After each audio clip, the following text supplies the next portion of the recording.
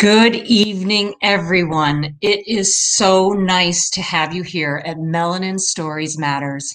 This is a special show that is Indigenous Peoples Day as we honor the Native American Heritage Month.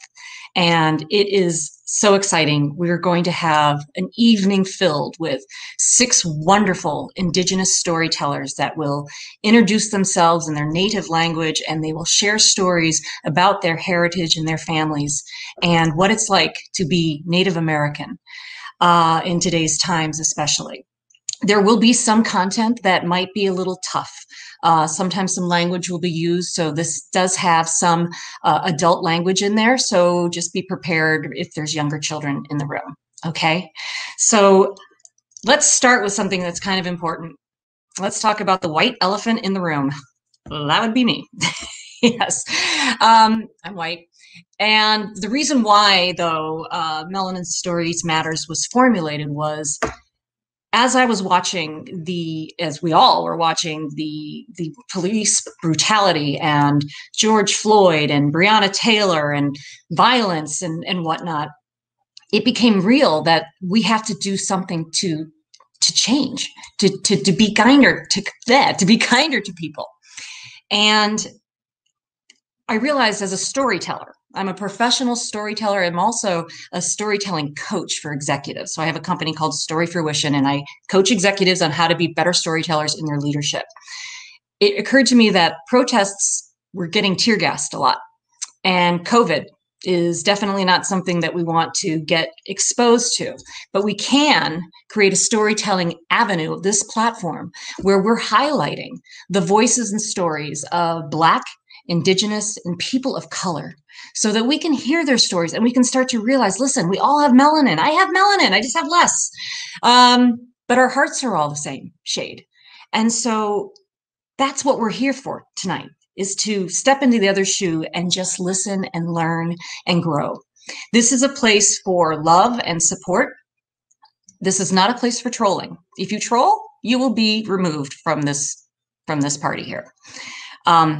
But this is our living room activism and our rally. And as you listen tonight to these storytellers, look into their eyes. They're going to be looking into that camera and communicating and bearing their souls to you. These stories are about 8 or 9 minutes each. They took weeks to come up and really boil down to, as they heard me say oftentimes, let's cut the fat and get to the meat of your core story. And they've worked so hard. And I'm very proud of every single one of them. So thank you. And let's do a little housekeeping. Okay, so you're out there in YouTube land and you've got a chat, and that's wonderful. If you want to say where you're dialing in from, that would be fabulous. Go ahead and let us know. As well as if you see a storyteller or after they've told their story and you want to just go, that really like wowed me or something, please do, because it's nice for them to see some positive feedback. Okay. So that's great. This is also a night of giving. And so every single one of our storytellers does have an organization that's dear to their heart. And we're going to share with you links that if you could give to them, I mean, even if you gave $3 to these organizations, that adds up. We have a very hearty sized audience out there tonight, and that would be really wonderful.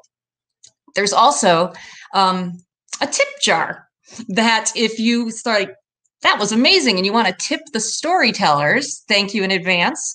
That is a link that we will send over to you as well. And all of the money that we pool together will go only to the storytellers. So thank you in advance on that. The ticket proceeds will be going to some organizations, and we are looking at, or we're going to be giving to the missing and murdered Indigenous women. It's one of our storytellers tonight's tale that she's going through right now, and so may we help them with the searches that they have. And that is it. This is our evening. Okay, and so we're going to start with our first storyteller, all right? And this is Donna Christian, and she will be coming here from Denver, Colorado area. She's been an educator for over 40 years, and in this story, she's going to be talking to us a bit about identity, as well as what it's like this time of year. And this story is called The Fall. So please welcome Donna Christian. Ha matakiapi, Donna Christiani machapi ksto, Rosebud amatan nale ha Inglewood awatiha, Iuha chanta wasta nape chiuzapi. Hi everyone, my name is Donna Christian. I am Sijangu and Dina. What I said in Lakota language is I greet you with a warm heart. I know you are probably wondering what is Sijangu and Dina. I identify as my two tribal nations. And you might be more familiar with terms Indian, American Indian, Native American, Native, First Nations, Indigenous, and Aboriginal.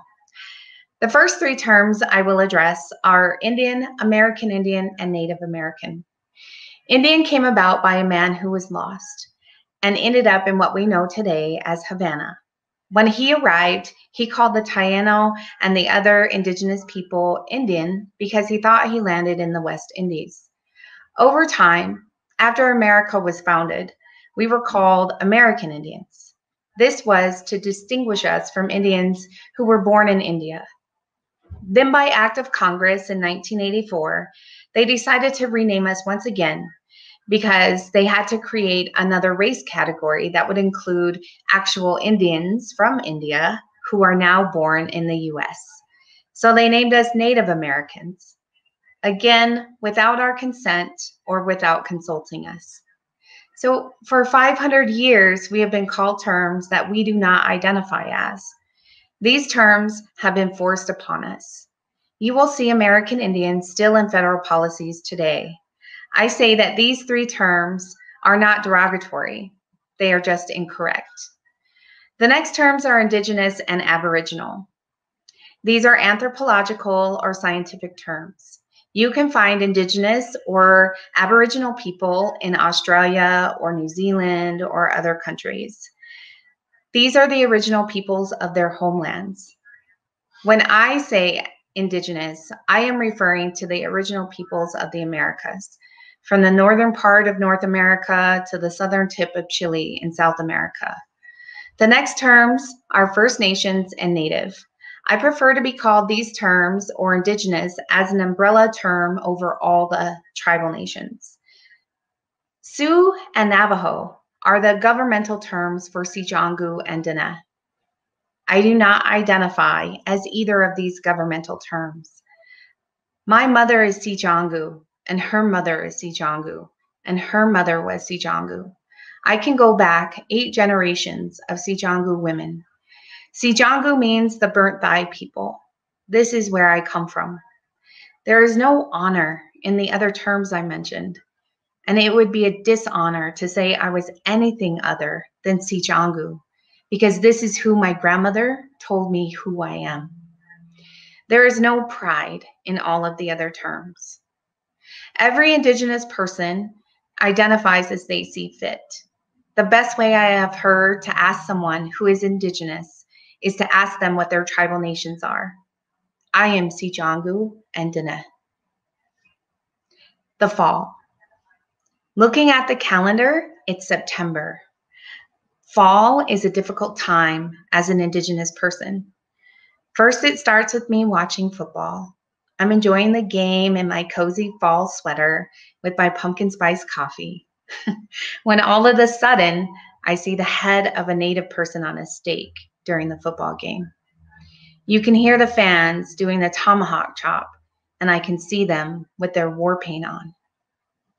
As we move into October, imagine a little girl coming home with her scholastic news.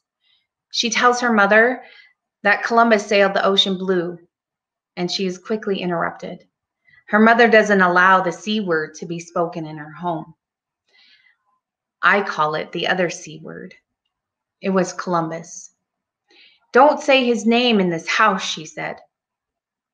Because he raped, he pillaged, he murdered. He decapitated babies and fed them to dogs.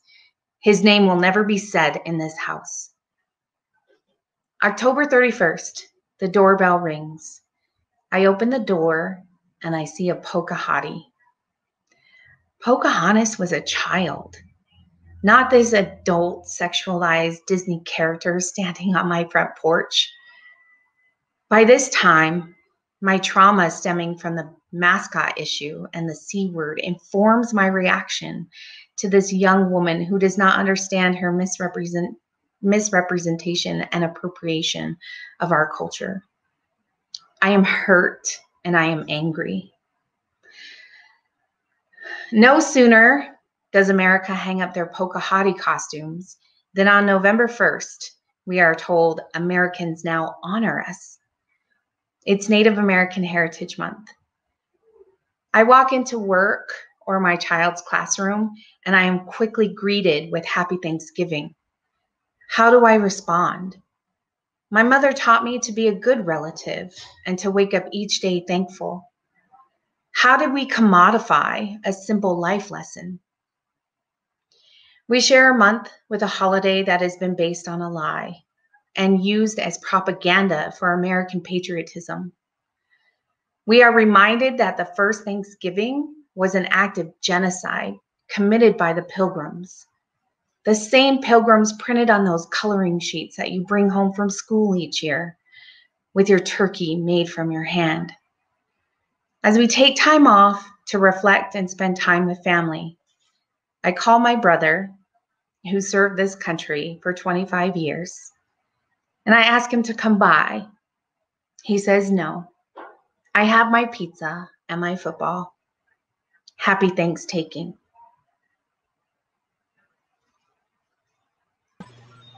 Wow. Donna, thank you. That was really, really, really, really informational and educational. When we first started talking a few weeks back, I have shared this reality that you've told me to so many people because it really moved me and it was very awakening for me. I mean, I grew up in the Midwest and I believed everything that my social studies book told me. Right? I did. And when you were saying the pictures of the Indians and the Pilgrims and they're in the wigwam and they're sharing and breaking bread. Yeah. So tell us more about your work as an educator. So I began my journey in education with my mother 43 years ago. So I was 5 years old. And we started talking to schools and organizations in the state of Nebraska. So my mom's little claim to fame was that she'd been to every single school in Nebraska. So, wow, that's a lot of schools. Yeah. And you have quite a few organizations that you're bringing awareness to tonight's audiences. Do you want to tell us a little bit about those? Yeah. So the first one is Sovereign Bodies Institute. Mm-hmm. And I just want to bring awareness to the data that is collected for the missing and murdered Indigenous women and girls plus. It's a movement that impacts our community, and the data that's been collected is incorrect and doesn't include all of the states where the data should be collected from. So Sovereign Bodies Institute is working to really do a good job and a better job of researching and collecting that data. So the number that I've been reading for the missing and murdered Indigenous women, it was 5,600. So you're saying that that's not high enough? That number only came from 17 states. So wow. As you know, there's 50 states in the United States, so that's not even half of the collected data.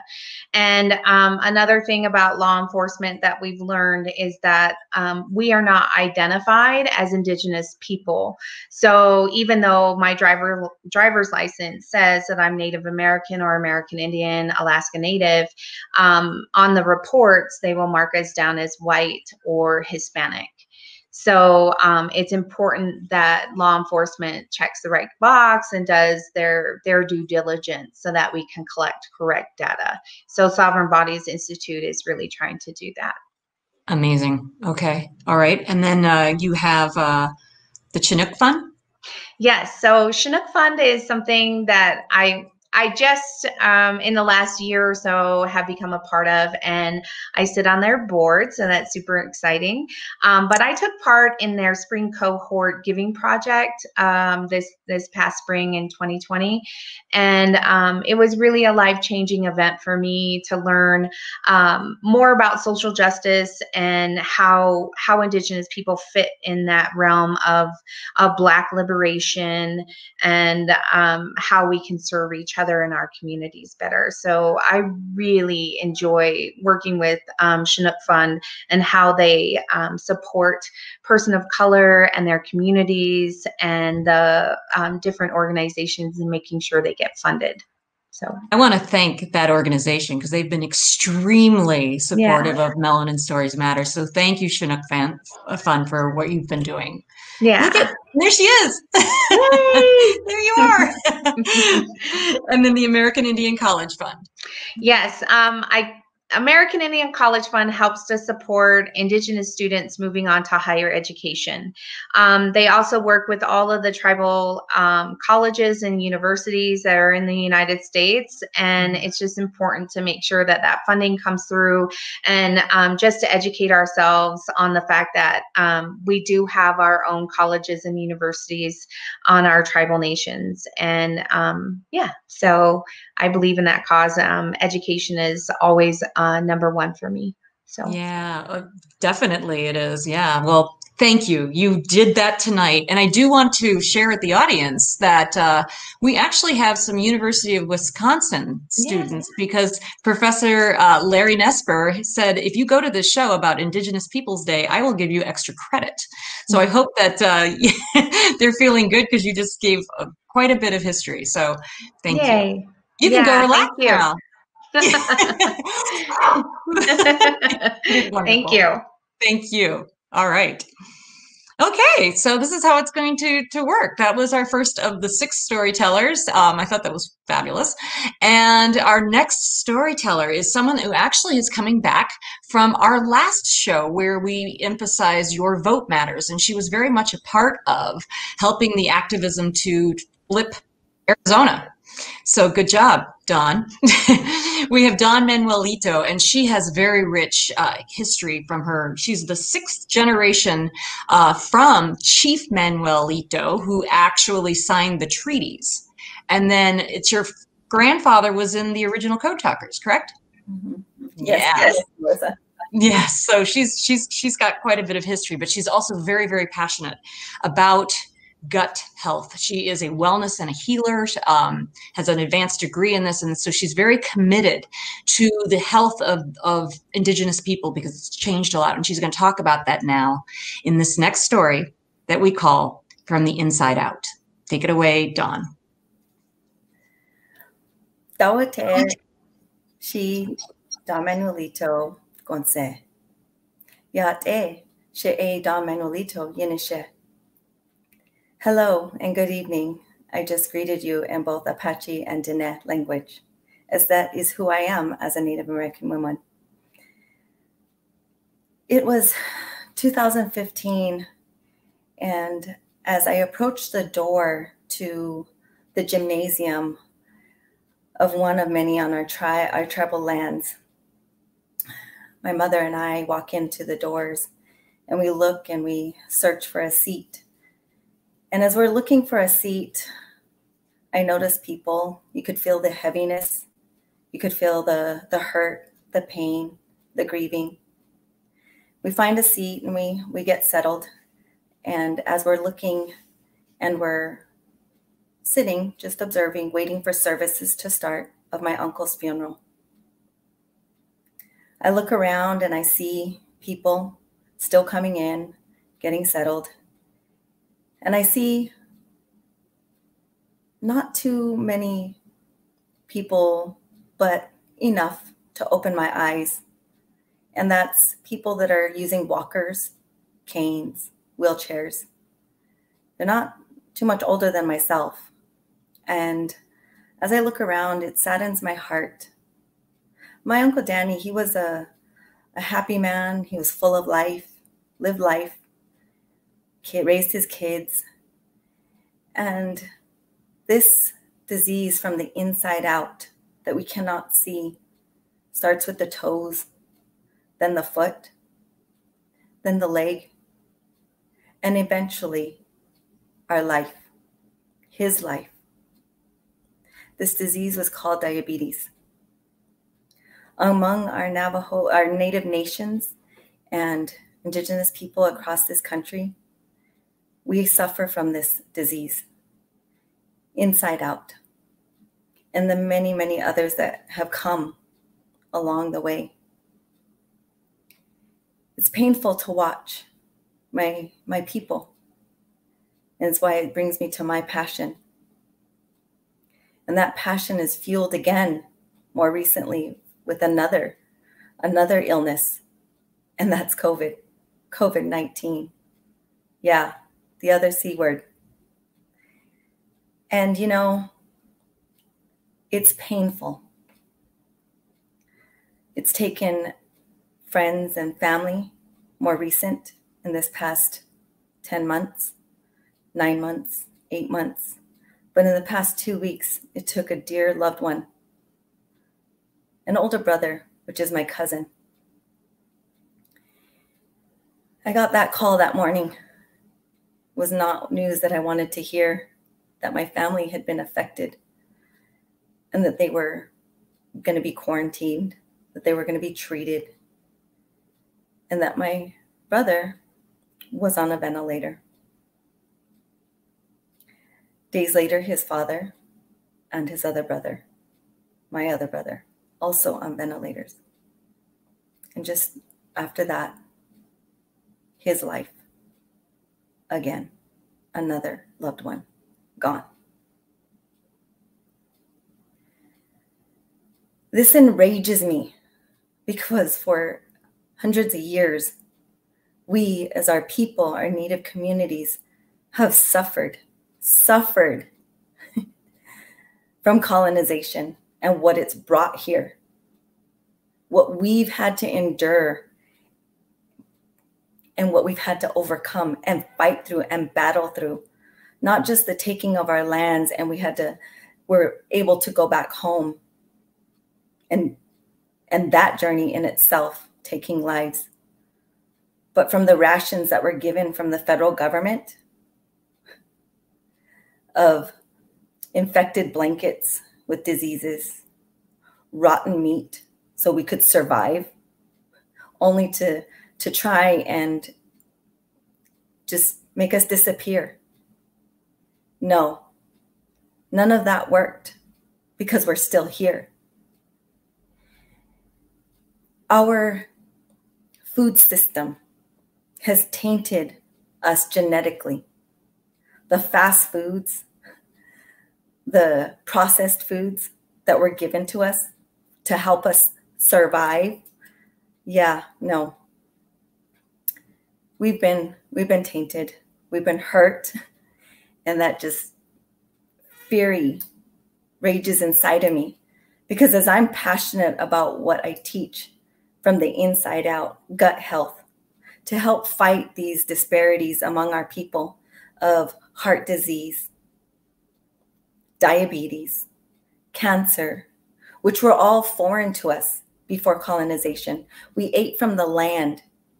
We ate our corns. We grew them, corns, beans, squash, all these indigenous foods, our herbs, our plants, the medicinal medicines from our herbs and plants that we could use to fight off any kind of common cold. Not a virus, not a disease. We were physically fit. We had that in cardio endurance. And we were able to overcome these things. However, that silent killer is exactly what's happening now from the inside out. Gut health is of my priority and importance to teach our Native and Indigenous communities. Reclaiming our wellness. Taking it back to our Indigenous food sources because they're still available. Our warriors our resilience to all of this, we're still here, and we are rising up again in this wellness movement that is happening. So we no longer have to make the choice between healthcare, the lack of healthcare that we do have on the different reservations across the nation. 2.5 million approximately Native American, Indigenous women, men and women, warriors, fight these battles every day. And that's because of lack of. And our healthcare system is failing us tremendously.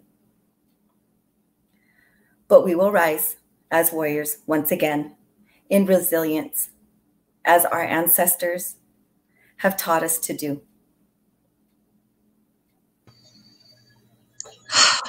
Thank you. Thank you. I know that this past couple of weeks has been tremendously hard for you with COVID and your family. And we talked about, actually, do you not want to do the show? Are you going to be okay? And you know what she said? She says, no, more than ever, I need to speak up because of this. And so I just really appreciate your strength and your resilience. You're amazing. And I want to thank you because you also helped bring so many of the storytellers into this show. You're so connected. But thank you. Yeah. So tell us a little bit more about your work as far as building the awareness that we need to return back to more of a clean eating style, put down the Taco Bell and make a fresh one. You know, like how are you getting that word out and how is it being received? The funny thing, the first thing that came to mind right there was we used to call it Taco Hell in high school. Oh yeah. But that was just, we were young, we didn't know. What I do is I'm a health and wellness coach, and I contract and teach and educate our Native communities about gut health from the inside out. What does it look like? Because it's something we don't see. So when it's something we don't see, we don't pay much mind to it until we see the outside of us. So what happens on the inside is a direct reflection of what's going on the outside. And a lot of that is the first thing we see is obesity rates and overweight. And then the check engine lights come on, you know, you start to get high cholesterol, high blood pressure, you know, so bringing that awareness to our people sheds light on how we can overcome some of these illnesses. And with the COVID right now, it's not if, it's when. Are we able to get through it? Is our body able to fight through it? And that's where our Indigenous people and the disparities that we face, you know, that's the unknown. Yeah, because their systems are already compromised with the diabetes and the cholesterol. Well, prayers to you. All of us, we all have to be doing our part right now, protecting each other, masking, washing hands, but also you're right. I always go right to food whenever I'm like offer. It's like, bro, you know. In our Native communities too, that's how we gather. We gather with food, we gather with meeting, and we sit and we tell stories around our table, and that's what brings our families together. But however, it's not the good foods that we used to eat. Taking that back to our Indigenous foods and teaching that and getting our systems back into sync with who we are as Native people, you know, that we can fight so many diseases. Yeah.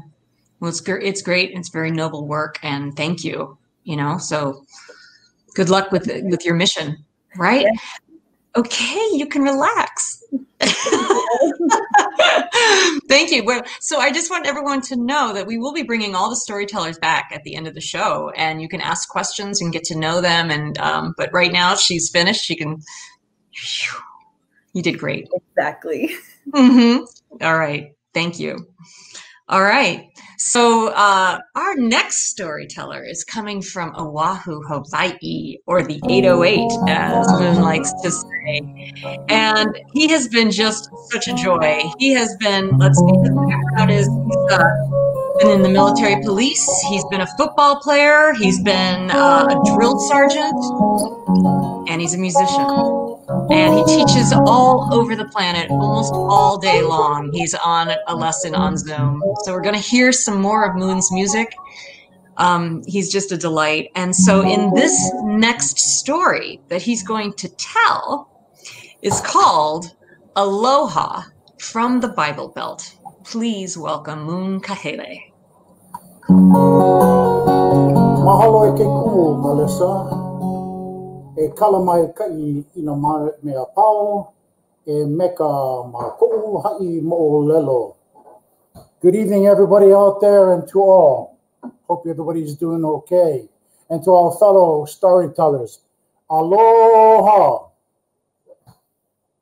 I'm Moon Kahele from the island of Oahu, from the 50th state of Hawaii, as I refer to it as the 808.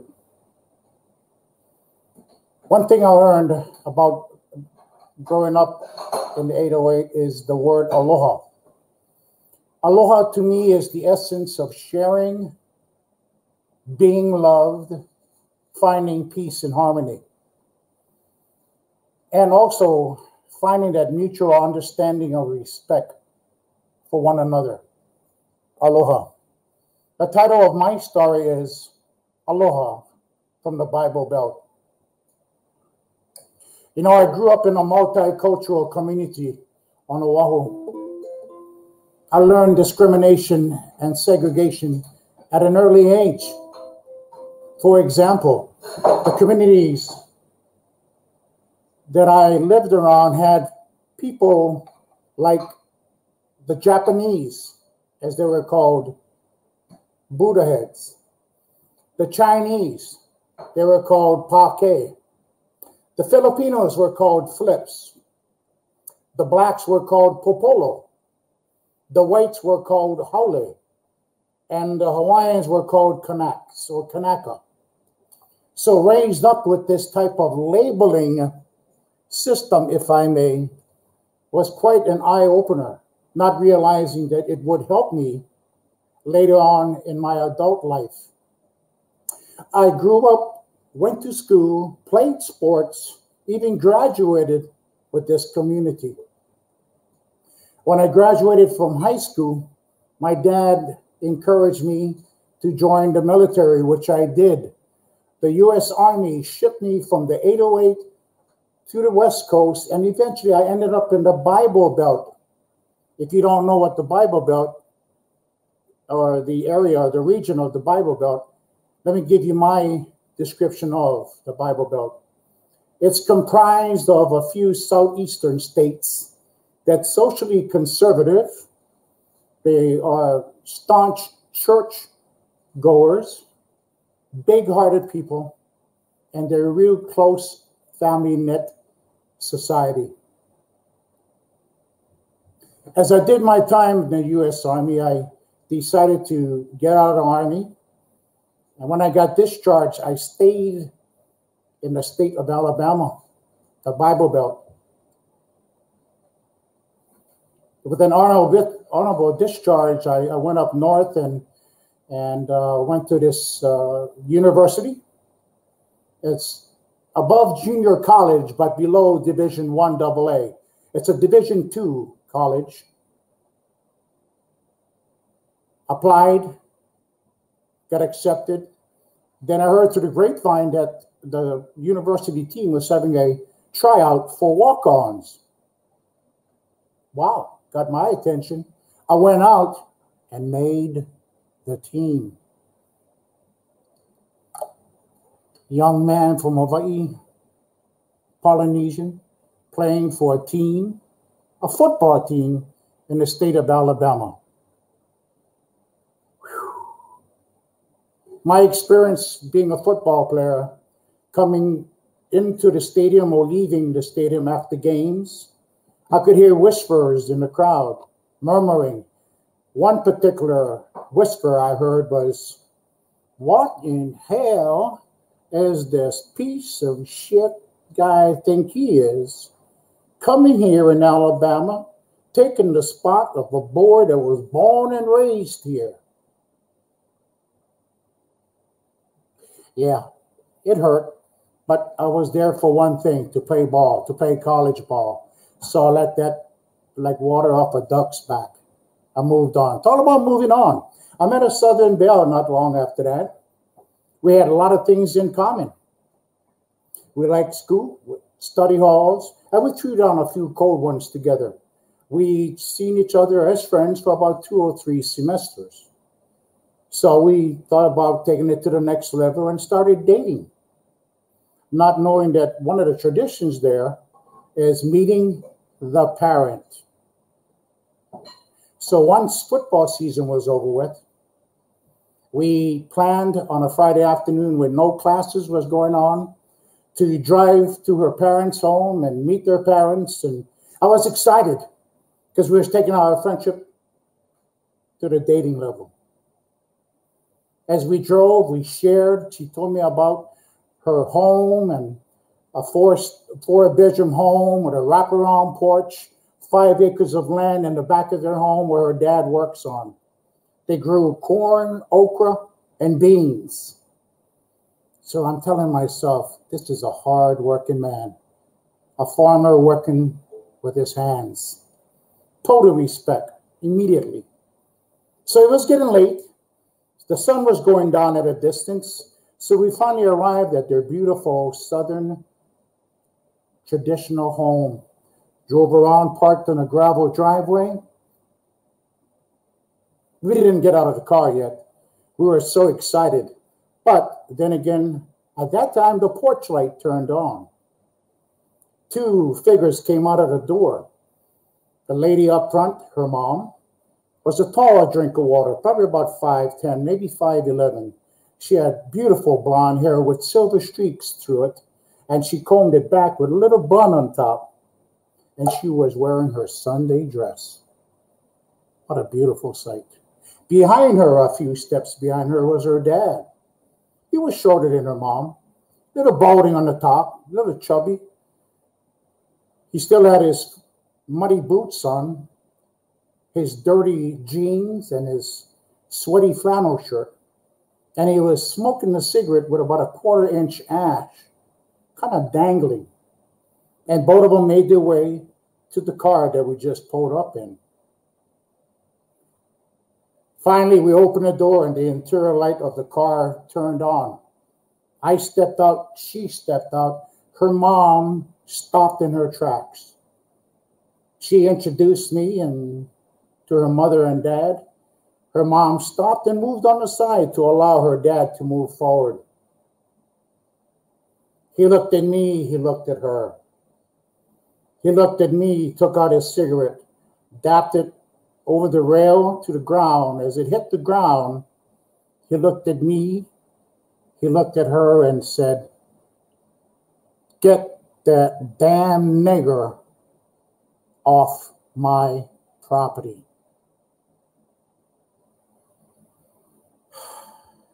I turned to her, I said, I'll go back to the campus and I'll come back Sunday and pick you up. On my way home by myself in an empty car, I realized what the word aloha meant. The understanding and the relationship of and respect of others. And the lack of aloha in the Bible Belt. And mahalo to everybody. Stay safe, stay blessed. Oh, mahalo. Mahalo. That story, those stories, they just really moved me, because what's interesting is that you yourself, as a pure Hawaiian, was raised to be racist, right? Where you're labeling people by their culture and their skin tones. Yes. So when it was thrown at you, did you think about that? Like, what went through your mind when it was suddenly coming at you? Believe it or not there, Melissa, I was kind of used to it. You know, you live in a small island, a small community where it just bounces off each other. It also bounced off of me. The statement in the stands, the football stands, you know, that piece of shit, you know, statement, it got under my skin. But like I grew up with those type of statements, and sometimes you get used to it, and it's like water off a duck's back. Mm. But I don't want it to be water off a duck's back, you know, right? I understand. That's why we're here. But the statement that her father made to me, that's the one that really cut to the bone. Yeah. The words cut to the bone. Yeah. You know, this is like the late 70s, early 80s. And yeah, there was a lot of tension between the white and the black folks, not only in that part of the country, but everywhere. And still is. It still is. Yeah. So, you know, I was growing up in a multicultural labeling type of community. It kind of prepared, well, matter of fact, it did prepare me for it.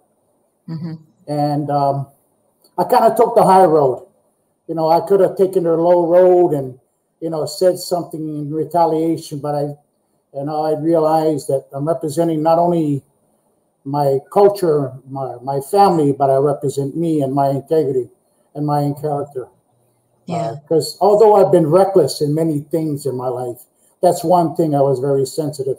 As a matter of fact, I got kids, adult kids now, living in the state of North Carolina.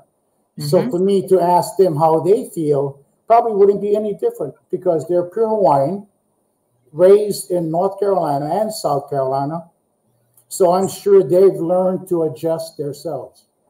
But yeah, now, words are cutting. They really are. Tough. It's tough. Well, you told a beautiful story, and yeah, mahalo from the 808. And we're going to listen to some more original music by our Moon. We're going to play that now. And it's just a very few minutes. Take a stretch, listen to the music, enjoy. Moon, you did a wonderful job as well. I want to thank you. You worked so hard these past few weeks, and it was just a delight to see you craft that story. So thank you. Mahalo. Mahalo nui loa. Thank you very much. Okay. So we will listen to some music now.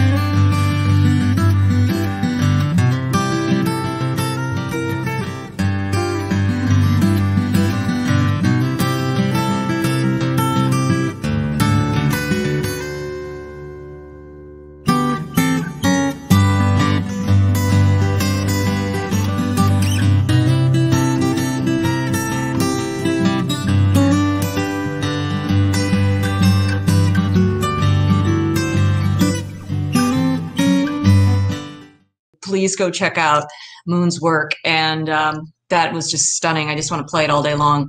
So thank you, Moon, for sharing that with us. And as you see, we're back. And yes, if you could like us on social, that would be wonderful. We've got plans for 2021 and doing more of these curated shows that will highlight and amplify the Black, Indigenous, and people of color stories, because we need to keep telling these stories and finding them. So if you want to tell a story, go to our website, and we have a form you can fill out and let us know the story that you're thinking, that maybe when you faced some racism, or you were saved by someone who maybe had been tough on you, something like that. Just submit it, and we will we'll put it into our consideration. So we will have quite a few shows next year, as well as highlight individual storytellers. So thank you for your support. Join our newsletter. We'll keep you posted on so much more. Okay, we're in Act 2 now, and our next storyteller is Michael Smith, and he is from Window Rock, Navajo Nation, Arizona. And I have had so much fun working with you. It has been really quite joyful as well. And so Michael is very immersed in not only what it's like to be a Marine, but he also knows a lot about a very important subject matter that many of us may not have known, because again, I don't think I read about it when I was growing up in school. You know, if it wasn't in my social studies book, I didn't know. So I know a lot more now because of Michael and his story that he's going to share firsthand, that we call Dad, our Navajo code talker. Thank you, and take it away. Yate, Michael Smith, Yinsha. Jami Hanu. Hello,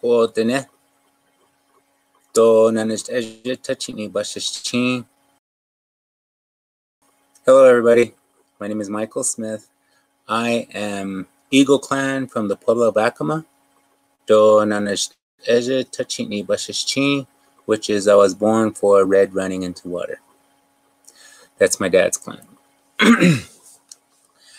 I have a secret. I really do have a secret.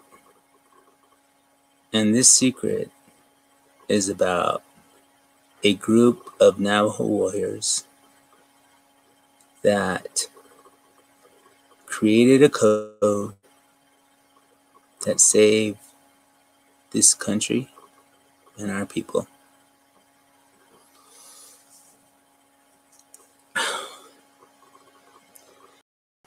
It's December 7th, 1941. I'm reading the newspaper, and I see that the Japanese have bombed Pearl Harbor and that they have advanced across the Pacific Ocean. And I'm wondering, what am I going to do? Because they can come on to mainland, they can come on to Denetop, Navajo land, and bomb our people and bring war to the four sacred mountains. What am I going to do? What am I going to do as a young Navajo warrior? I'm going to take the fight to them. How can I do this?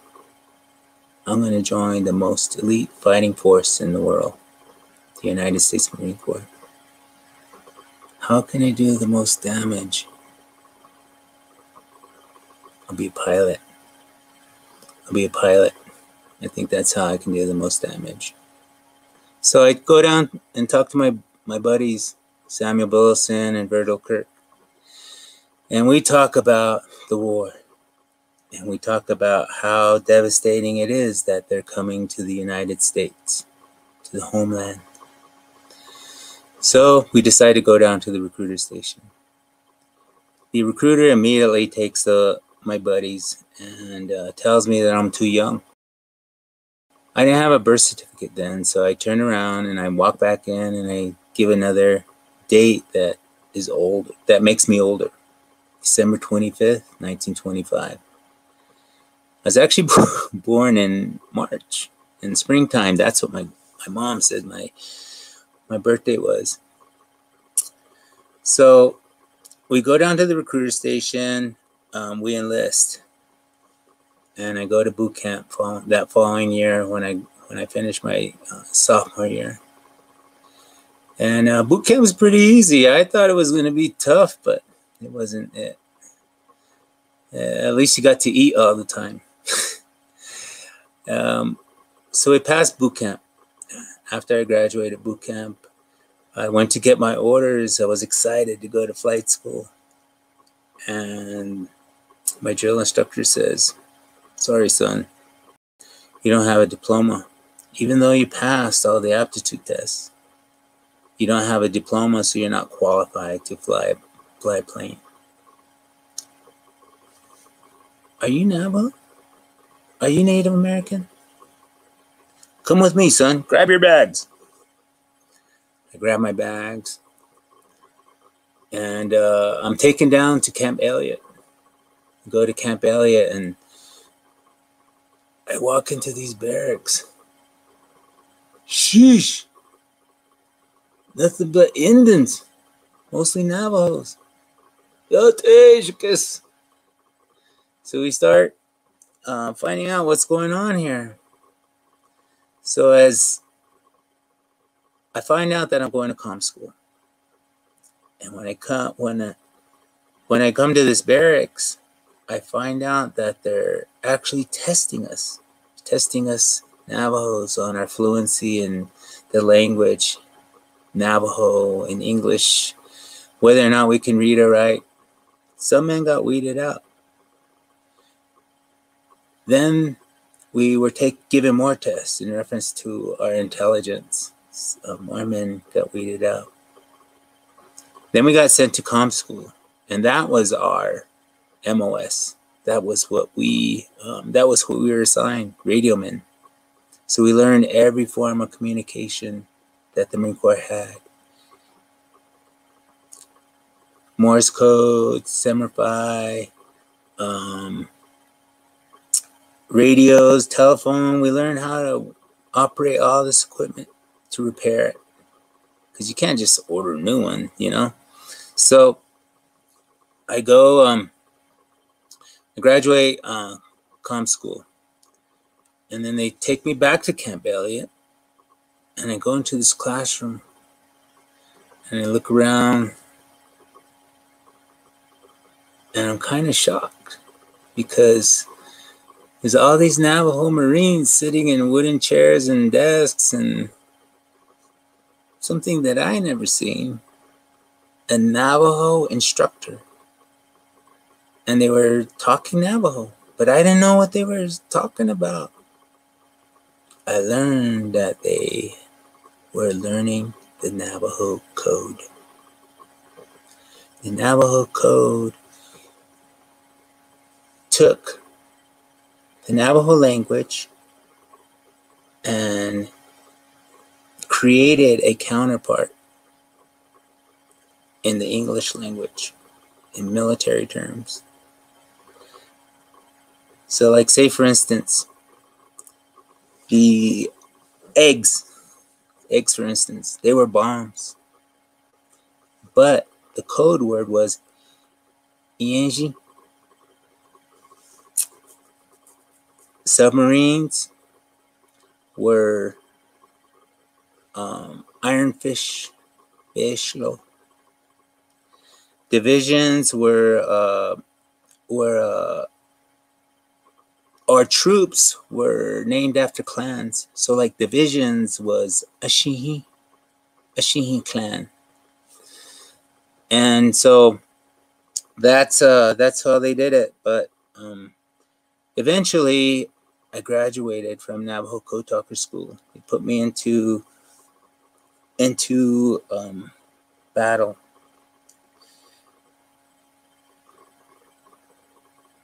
When there were Navajos, so this was a secret code, and the Japanese eventually found out that it was a Native American language.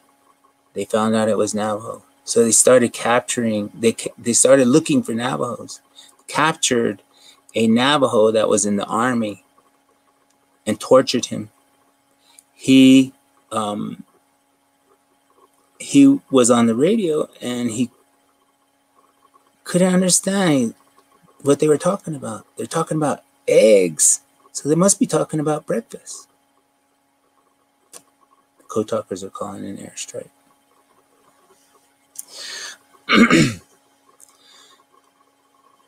So this goes back to the very beginning of my experience with learning this secret.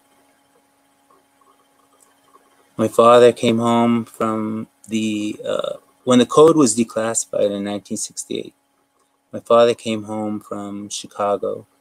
He had been invited with other Navajo code talkers to the annual convention, the 4th Marine Annual Convention in Chicago. And he was getting all dressed up, getting his eye tied, and he was, it's pretty exciting getting ready for this. When he came home, he had a medal. And the medal was of Ira Hayes on a horse and the raising of the flag of Iwo Jima on the back. I was 7 years old. And when I saw the medal, I was just amazed at the craftsmanship. And so my father must have done something very special to receive this. Later on, he received the 2000 Navajo Code Talker Congressional Medal. And his thought about medals was, I don't really care for medals. What I care for, what really matters to me, is the gratitude of the people expressing their appreciation for us using our language to help our people, to help our home. Code word, Nama. These were the Navajo Code Talkers. Thank you. Oh, good job. Oh, Michael. Thank you. God, I love that story. It's just so amazing. So they were basically living technology, because you were saying that code would take how long in the traditional way to decode something? So something would come in, right? Right. And it'd take 45 minutes to download it. Right. So the technology at the time was actually you would get a message and then you would code it. And the coding machine would take about 45 minutes to code it. You would send it, they would receive it, and it would take 45 minutes to decode it. And then, so it's an hour and a half by the time you receive the message. But get this, the Japanese were still using that technology against the United States. And the Marine Corps had the secret weapon, the Navajo Code Talkers. Instantaneous transmission of messages. Call that real time. And it turned the tide on the war. It did. And it was Iwo Jima, right? That all the islands, all the islands that were retaken, yes. But on Iwo Jima, there was a Signal Corps officer, Major Connor, who made the statement that he was in the 5th Marine Signal Corps, and he made the statement, if it weren't for the Navajos, we would have never taken Iwo Jima. Wow. So yeah. Wow. So your dad and all the code talkers, true heroes. True heroes. So amazing. So I know that you still know some of the men. There's a few that are still here. Yes. Right. Yeah. And you've done a festival, and tell us about that. I've been very fortunate to have had a relationship with several of these men. And they actually had celebrated a day called Navajo Code Talker Day on their own, which was proclaimed by Ronald Reagan in 1982 as National Navajo Code Talker Day. When I heard about this, I asked the code talkers if I could throw them a party. And so we started the event in Winter Rock called Navajo Code Talker Day. But to this day, it's grown to where it's not just a party for the men, but it's also educational, and we're reaching out to tell their story and to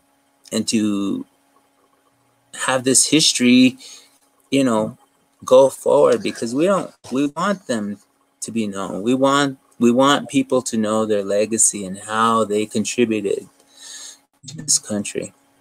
This morning, you said to me they were warriors and this was their land and they were going to fight for it. And that was right. Yeah. Right. There You was did a great one job. Navajo code talker. His name is Samuel So, and he made a statement when he joined the Marine Corps. Mhm. And his statement was, he went to defend our people. He went to defend the Navajo people, the Diné. Mhm.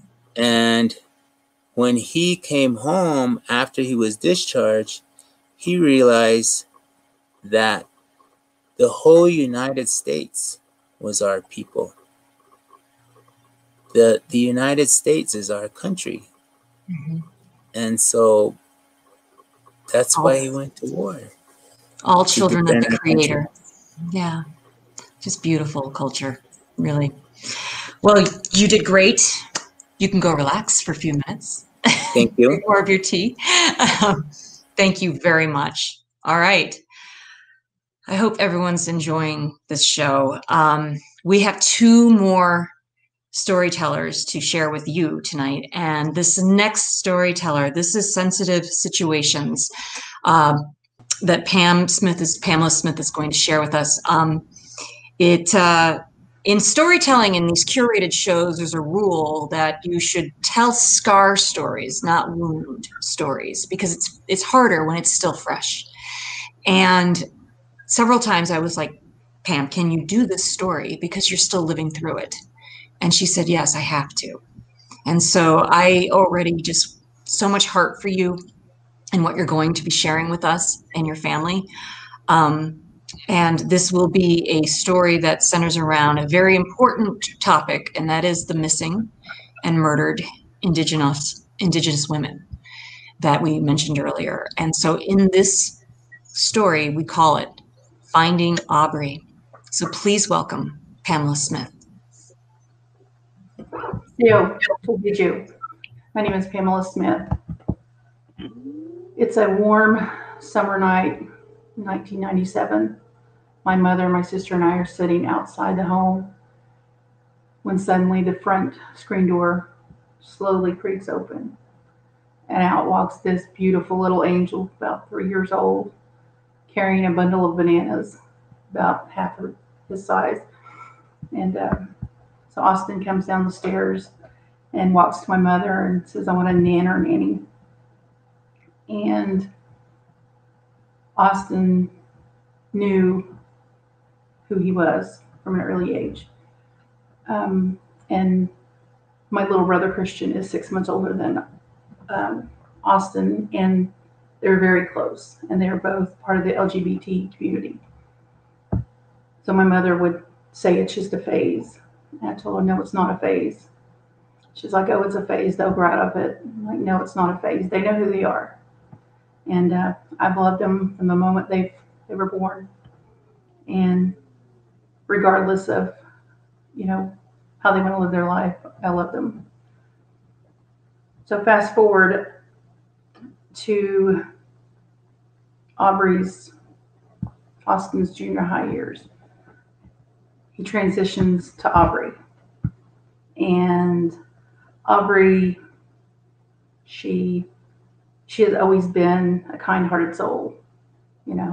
She would give the shirt off her back to you.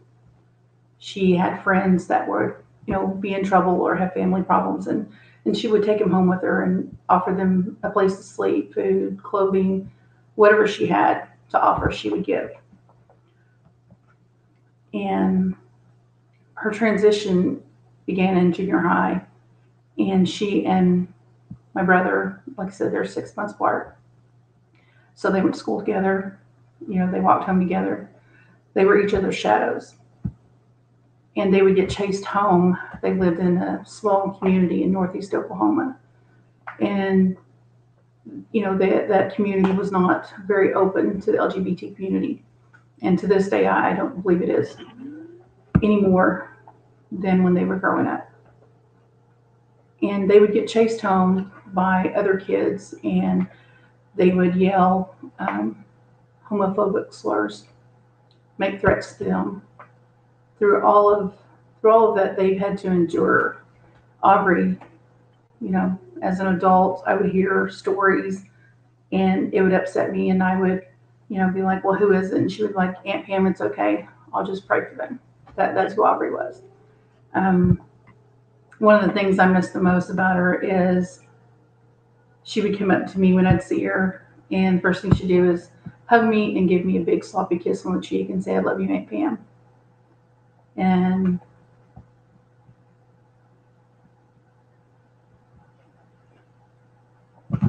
she's always been brave. She's always been brave and resilient. So fast forward to March of 2019, March 16th, to be exact. I was notified by a family friend and she asked me if Aubrey was missing. I said, not that I'm aware of. So I contacted local law enforcement, and they confirmed that a report was taken on March 11th. No family contacted Christian and I, so that's how we found out. And Aubrey had moved away to New Mexico in 2018, and she began her physical transformation of her upper body there. When she returned to live with her mom, her mom's boyfriend, and her brother. And they all were into drugs.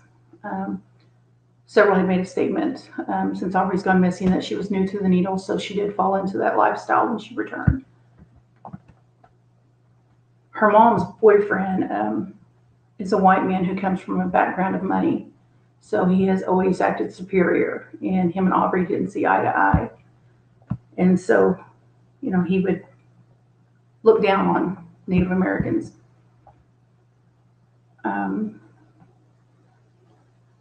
The story from when Aubrey went missing, her mom gave very specific details, but her mom stated that she had just woke up at 3:30 in the morning, was walking to the restroom, and it's just strange. Aubrey's last post on social media was February 26th, and I find that strange. They claim that she went missing on March 9th. On March 19th, I speak to the investigator who's handling my niece's case, because on March 16th, I started making calls and didn't get nowhere with anybody over the weekend. So on March 19th, I actually spoke to the detective handling her case, and I introduced myself and explained why I'm calling. Is there any leads? And he goes, well, why do you think she's missing? He goes, we don't believe she's a missing person. I was like, well, she can be gullible and naive. And he laughs, this condescending laugh. He says, well, he goes, no. He goes, we believe very well that she knows what she's doing. And I said, how can you say that? She's a missing person. She wouldn't just go and stop all contact with everybody in the family. He said, well, we just don't believe she's a missing person. I said, how can you say that? He said, well, because of her lifestyle. I said, wait, what do you mean her lifestyle? I said, because she's transgender? No, just because of her lifestyle. I was like, so you're telling me that because of her lifestyle that my niece's life isn't worth searching for? He says, that's not what I'm saying. I said, that's exactly what you're saying. He says, well, she's got 500 Facebook friends who are male. I said, and? He says, well, we just don't believe she's a missing person. I was like, so because of her lifestyle and her 500 friends on Facebook are male, that her life isn't worth searching for? He said, I didn't say that. I said, yes, you did. I said, that's exactly what you're saying. He said, no, we didn't get the resources. He said, well, she's known to use an illegal substance. I said, so because of her lifestyle, because 500 of her friends on Facebook are male, and because she's known to use an illegal substance, that her life isn't worth searching for? He says, that's not what I'm saying. I said, that's exactly what you're saying. So after that conversation, I learned that he's known in the community. He's an older white man, and he has no respect for Native Americans or anyone of color. He treats them like they don't matter. And he confirmed it with my conversation with him. it was devastating. You know, it's one of the worst things to ever have to go through. We have been blessed with some people that have came to help us search for Aubrey. And one is a wonderful canine team. And at one point, well, the canine team, the dogs that they brought, they're human remain detection dogs. And so they're certified HRD dogs. So there was a location that we went to, and they found what appeared to be a shallow grave, and with a black jacket that Aubrey was described wearing last.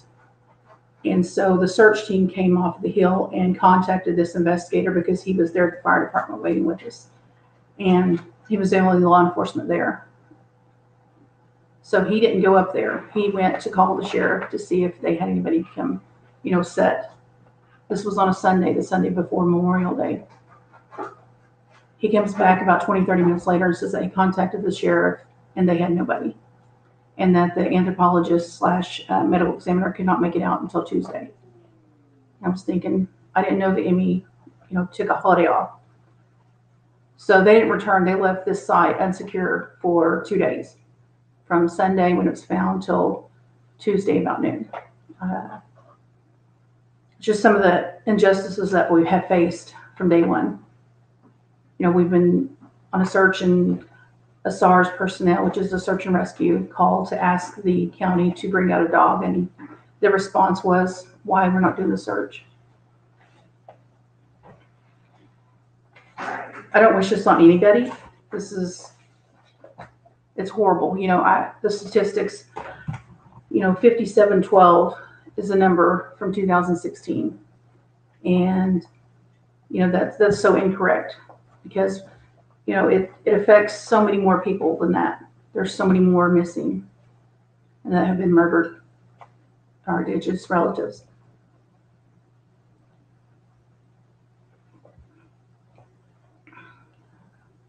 You know, during this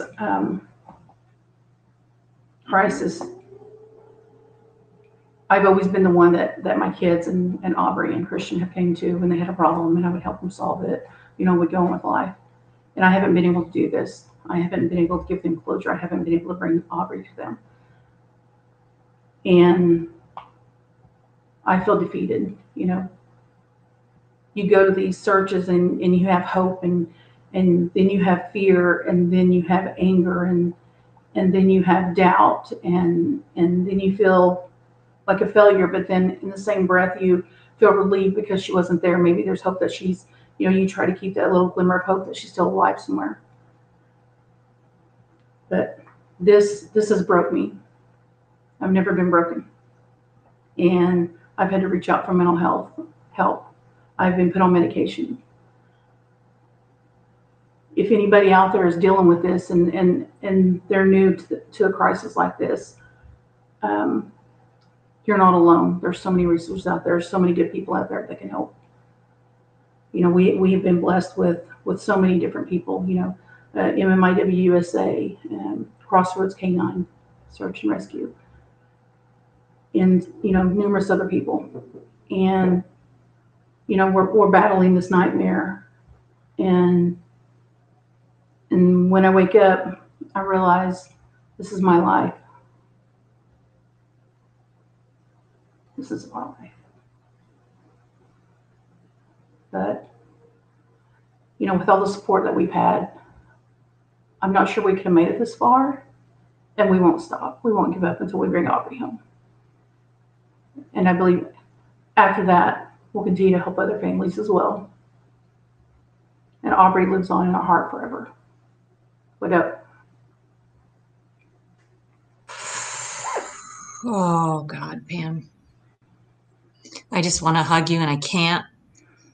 I am so sorry. And you being this brave in sharing this story, you know, if someone can provide a clue, this is still a very much alive case. And I'm glad that you're getting mental health support and that you have that network. Um, Thank you. the canines, you really got some support from, is it one organization, which is one that we are asking if you can support, because this is work that is extremely hard. You know, you wonder how people get into these things. You don't want to ever call this canine, right? But that's their life work. So do you want to talk a little bit about Crossroads Canine and the importance in something like this? Yeah, they, you know, we had no clue where to begin when this happened. You know, I have a background in law enforcement, and I told Christian, I was like, I don't know what to do. I don't know, you know, I don't know what to do. And so we were blessed with Crossroads Canine. One of the team members came to us, and Caleb, and he's been a blessing. You know, they're like family now. You know, and I was thinking, you know, we don't have the funds to pay for, you know, these human rights detection dogs come in. He's like, no. He goes, we're a nonprofit. He goes, we do this on our own time with our own money. And they have, you know, showed up whenever we needed them. You know, they've been up here at Oklahoma, gosh, I don't know, 3 or 4 times. Caleb's been here more. Yeah, I've lost count, you know, because of all the different places we've gone. And but you know, they're amazing. They're not just the fact that they've actually came out to help us, you know, and they get that their training, you know, they take their dogs through all this training and you know, get certifications, and you know, they work with them, like, I believe every day. And we've actually seen some actually train on actual human remains and ashes. We actually watched them one day, and it's amazing. You know, it's just amazing, and we've been so blessed with them. They're magical animals, but the people that can, you know, work with them are also magical. So I'm glad that, you know, that they've helped you and have given you some hope at times, but it's such a roller coaster that you're on. And, you know, you talk about the fact that, you know, the number is 5,600 or 5,700, I think you shared.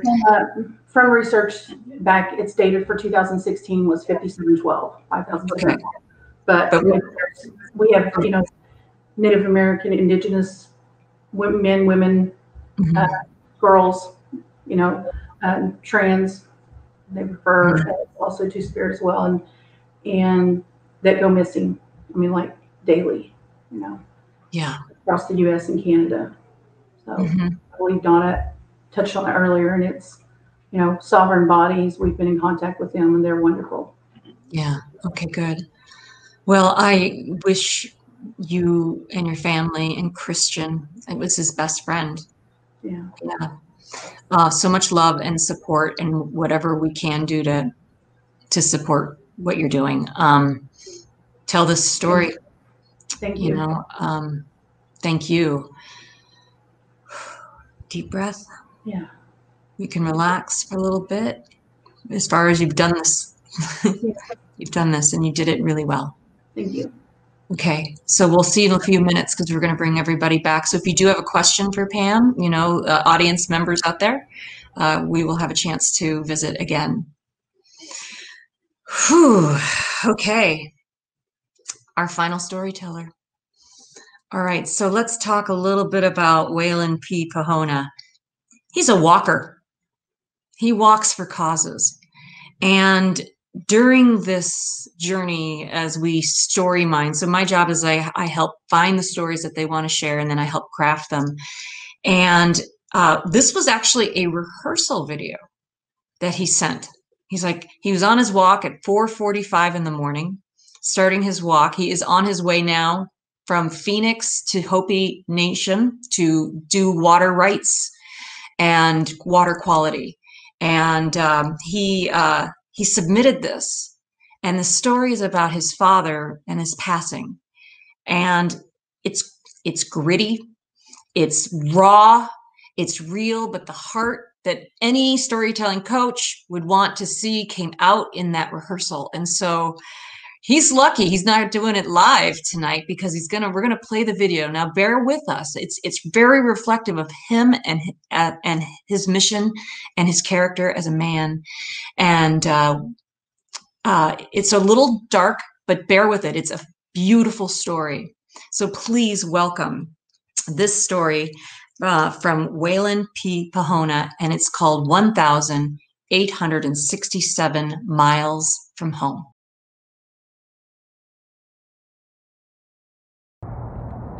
I just got dropped off in Pembroke, North Carolina, 1,867 miles away from my home, a place I've never been in my life. Scared, afraid, not knowing what I was going to do. I was dropped off 1,867 miles in Pembroke, North Carolina to see my father take his last breath. My father decided he didn't want to be on dialysis anymore. And so my mom, my uncle, my sister, and my nephew, we drove out. It took us days to get there. And on the journey, you know, I didn't know what to expect. My father didn't want to be on dialysis anymore. And I did some research and found out that, you know, it could take a day, two, a week before a person officially passes due to being off dialysis. My father was on dialysis for 15 years. So it took us several days to get to Pembroke, North Carolina. It's been a long time since I've seen my father and spent time with him. You know, from his diabetes, he lost half his foot. He lost his kidneys. He lost his hearing. And so for years, we would just text. And so to finally get to Pembroke, North Carolina to see my father in his home with his wife, it was shocking to see him laying there in that recliner couch, to see him laying there like a little baby, babbling and saying things, words that didn't even make sense. It was shocking and just crazy to see my father lay there. We get there. We're only about 2 hours into visiting my father. And my uncle only has one thing on his mind, and it's to get this old 30-30 rifle that was passed down from my father's father to my father. And that's the only thing my uncle's intentions were. So he asks for the rifle. My father's wife, being very disrespected, tells us to leave, to go back home. We just drove 1,867 miles, and we were shocked that she was telling us to go back home. I pleaded with my mom. I told my mom that, Mom, leave me here. Leave me in North Carolina. I'll take care of this. I'll bring my father back to the Hopi reservation. So my mom and uncles, I'm so upset with my uncle for what he did. My sister, they give me some money and I stay. My mom and uncle and sister and little nephew leave. I knock on the door and I plead with her, please let me stay here with my father. My father has nobody to be here with him from his home. She agrees and says under one condition, that you come in at 8 a.m. and you're out by 4 p.m. So I agreed. I find a place that's about 15 miles away from their house. And so on the first day I show up, my father is still laying in that recliner chair. That whole day I share with him all the places that I've been, all the keynote speeches that I've given, all the things that I've done for Indigenous people, stuff I've never shared with my father before. His wife listens. She invites me to dinner. Says, "Would you like to eat a meal with me?" And I eat with her. I talk to her, and she's just blown away by all the things that I've done. And I told her, you know, I never shared this with my father because I didn't want to hurt his feelings. I knew he missed me. And she said, yes, he did. Next day I come back. The next day I come back, she's getting more used to me coming. She lets me use my father's truck. And so from there, I would drive 15 miles back to see my father. I was trying my best because I really wanted to bring him back to Hopi. In this process, I read in a hospice manual all the things that my father was going to go through, and it really helped me to understand, you know, the babbling, the short breath, to see him be agitated, to see all of these things follow suit with the hospice manual. It really helped me understand. By the 5th day, I'm talking, she breaks down and cries and says, "I love your father so much. I want him to be here with me, but I know he needs to be with his people. I'll let you take him back under one condition, that we have a service here for him, a church service, and that you take him home and you bury him and have his church service for him." It was tough for me to swallow because I knew my father was very traditional. So I agreed.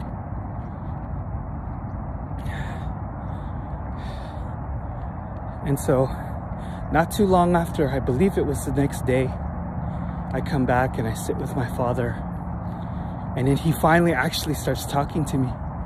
He starts telling me about things that I need to do, but I knew he still wasn't really making sense. So I start playing some music for him, some traditional music from Hopi. He hears it, he grabs my phone and he looks at it. He's watching the dancing. And then he kind of just slowly gives me my phone back. And then he curls up in a ball like a little baby. And he took his last breath and he was gone.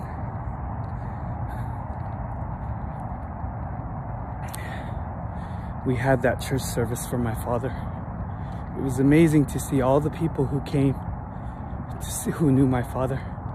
My father wasn't there long and he already had a street named after him, Pahona Street in Pembroke, North Carolina. I then took my father home. My family was upset that we were doing a church service and not traditional. In my mind, I thought, now that I have my father on my reservation, I can bury him our traditional way. But as a man of my word, and I buried my father the way his wife wanted. It was a tough decision. When my father came, we had our wake service for my father. He looked at peace. He looked young. He looked like he was just sleeping. At that moment, I knew that it didn't matter if we buried him in a church or not. I knew in my mind and my heart that my father still stuck to his own traditional ways, and regardless of how he was buried with pride and dignity of his culture and his history.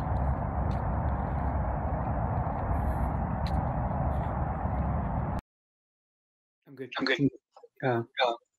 Nya Waylon Pahona im nuuk Nepinka Ewa Mukshakput Nepintai Pipash Kaput Masanmantk. My name is Waylon.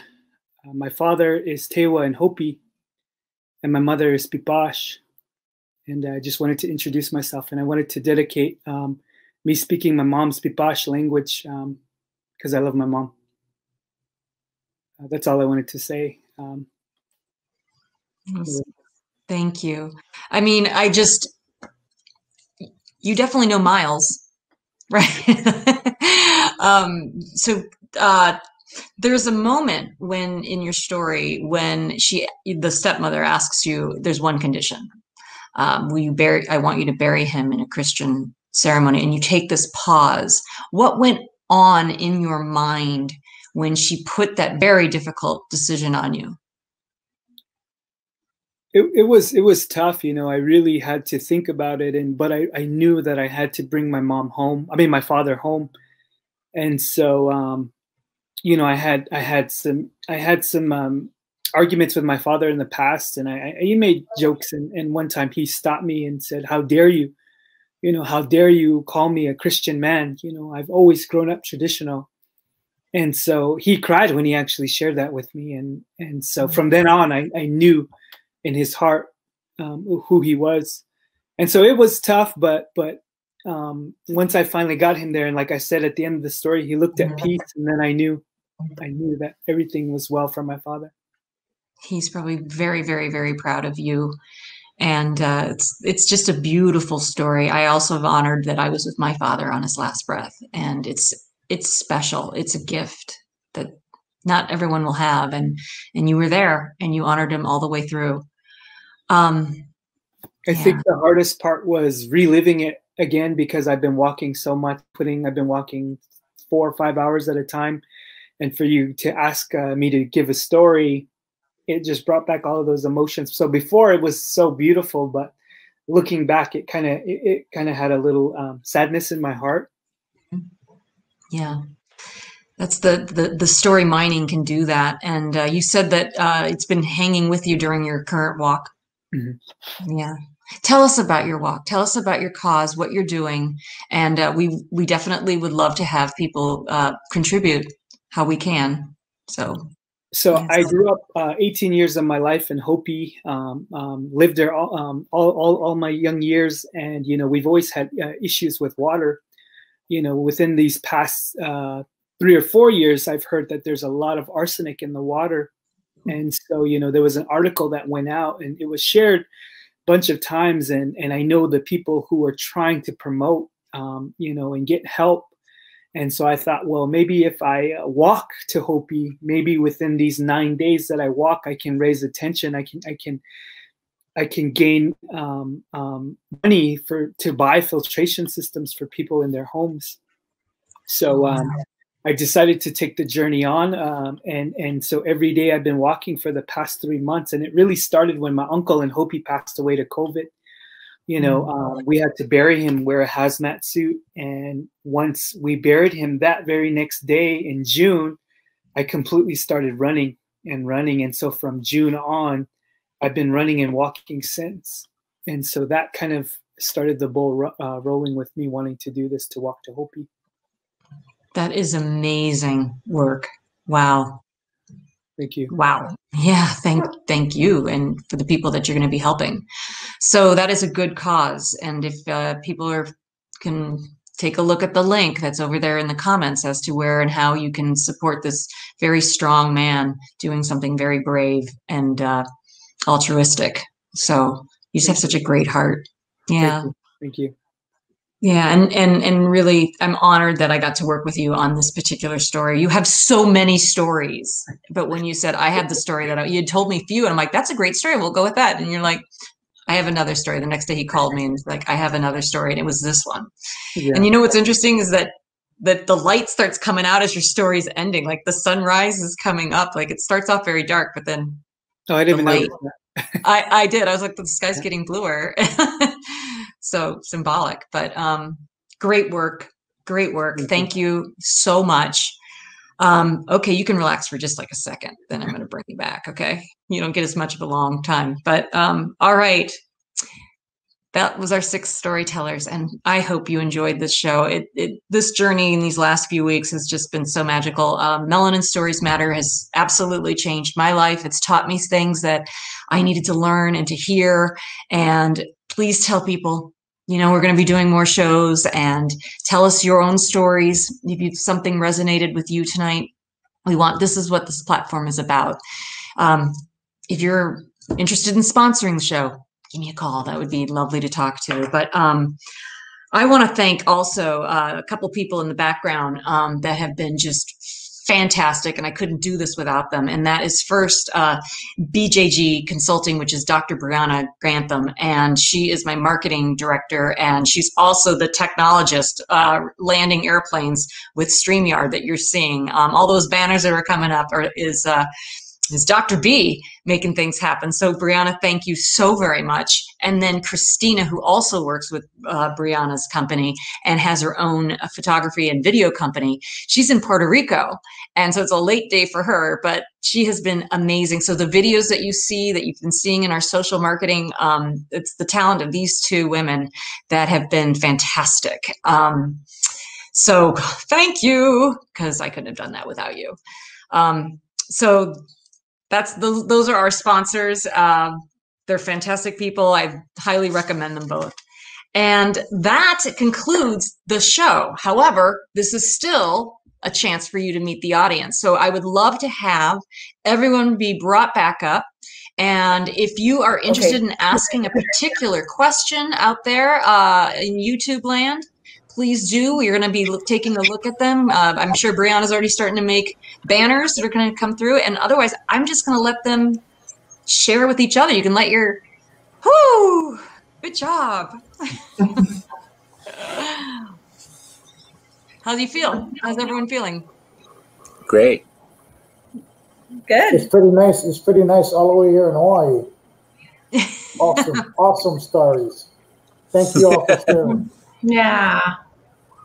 So we already have a question. It was, what was the executive order that President Trump signed? What was it intending to do? Was that I think that's the Code Talker question. No, he was referring to the Missing and Murdered Indigenous Women Initiative. So, yeah. Does anyone know? Oh, sorry, I'm going up here.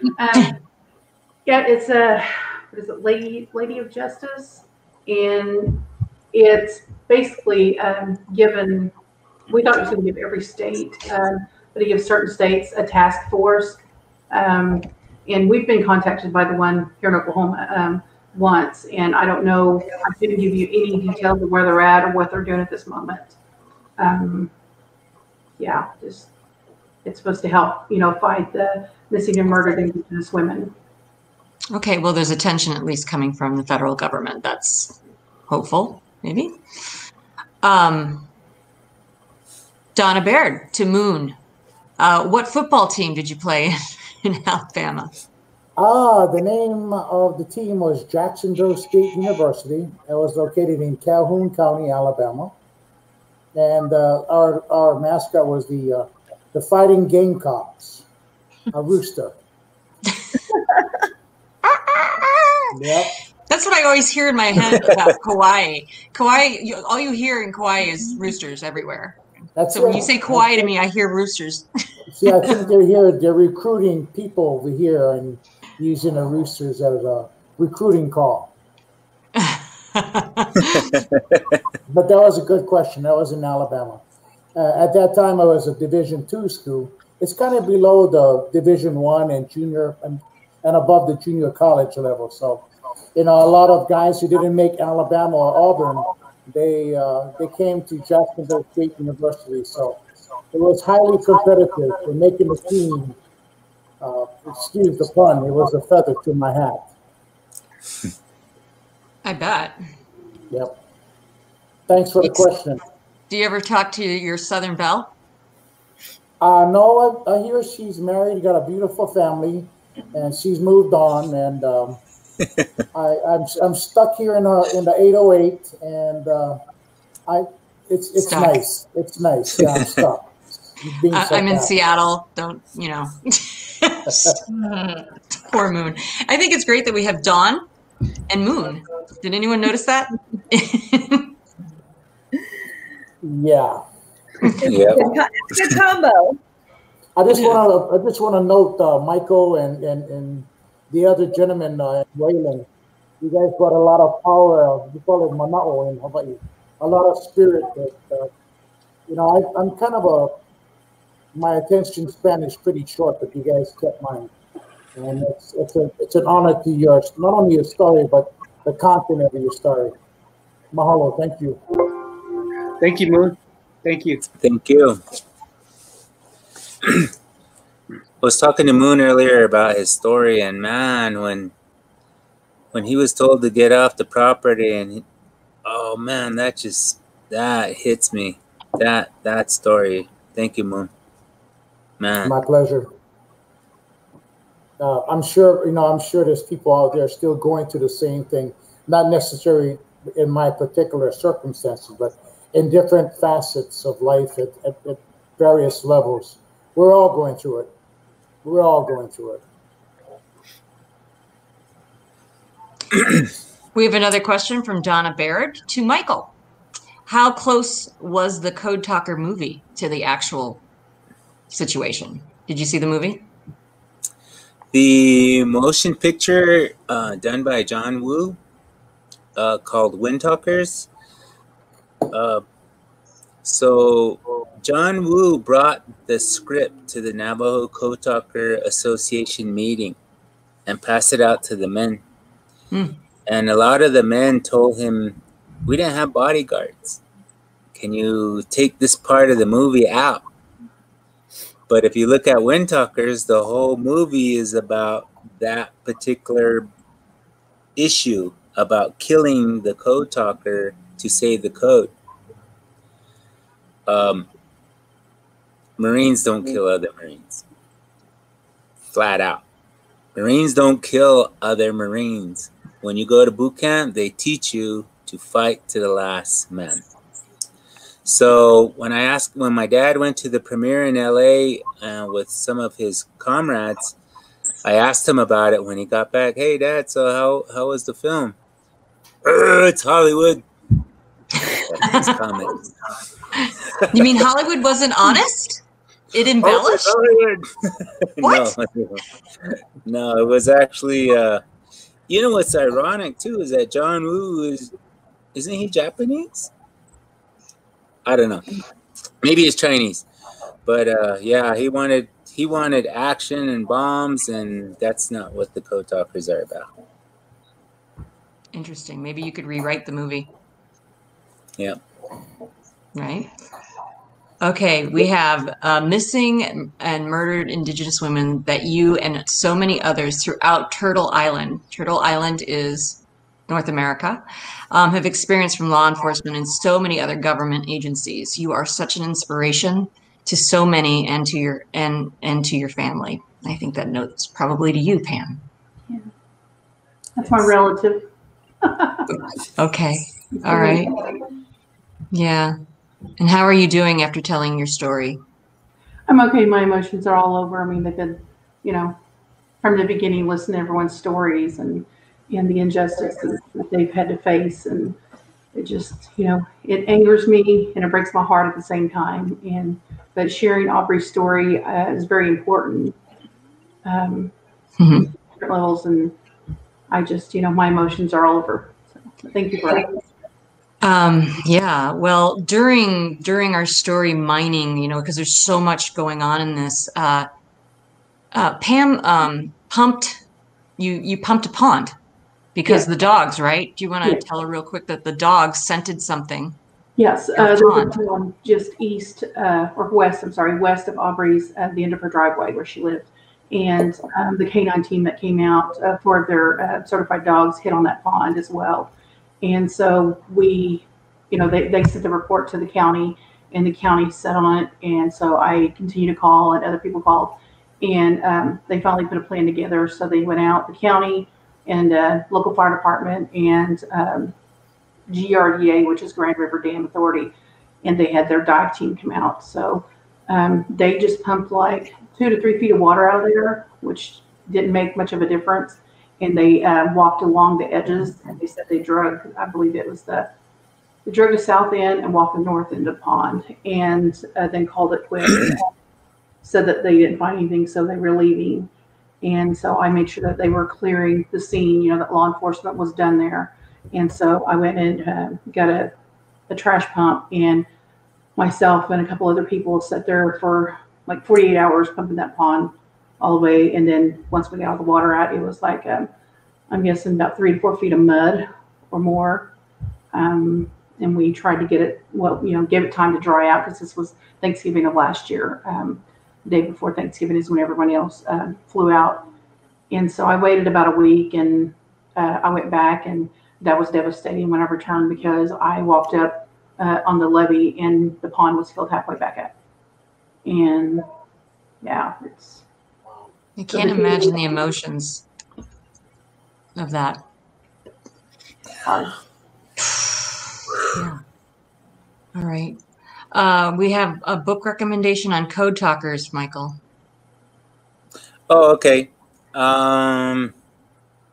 There's a documentary, and it's on one of my.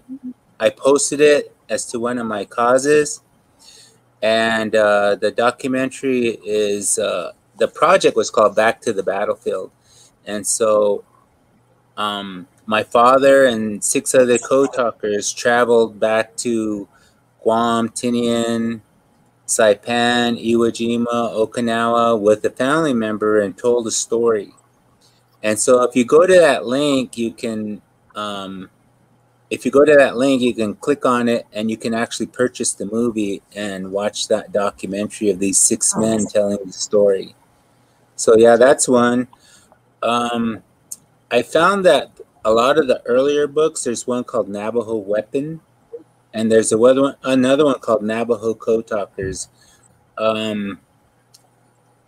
Those are really raw, and I find that they're probably the best source. So yeah, those are the 2. And of course, you can go to the. I also admin several websites or Facebook pages, and one is called Navajo Code Talker Day 2020 virtual ceremony. And initially I started a descendants page for just the descendants to share stories with one another. And because that wasn't inclusive, it actually excluded the general public, and it's only for descendants. So I created this other page so that we could share stories with the general public. And right now, I think we have like 17K followers, or 1.7K. So it's and of course you can contact me, and I'd be glad to answer any questions that you have. So there. That's awesome. Thank you. Well, we have a great question for the group. So we're going to do a little round robin. What do you think? This is from Michael Pollock. Sorry if I've mispronounced. My apologies. And it says, Wado to all. If I've said that wrong, again, there you go. What do you think is the one message that you would like to get out to the non-Native community that could possibly foster better cross-cultural understanding? Great question.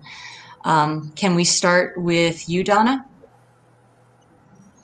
Yeah, I think one message is that we're still here.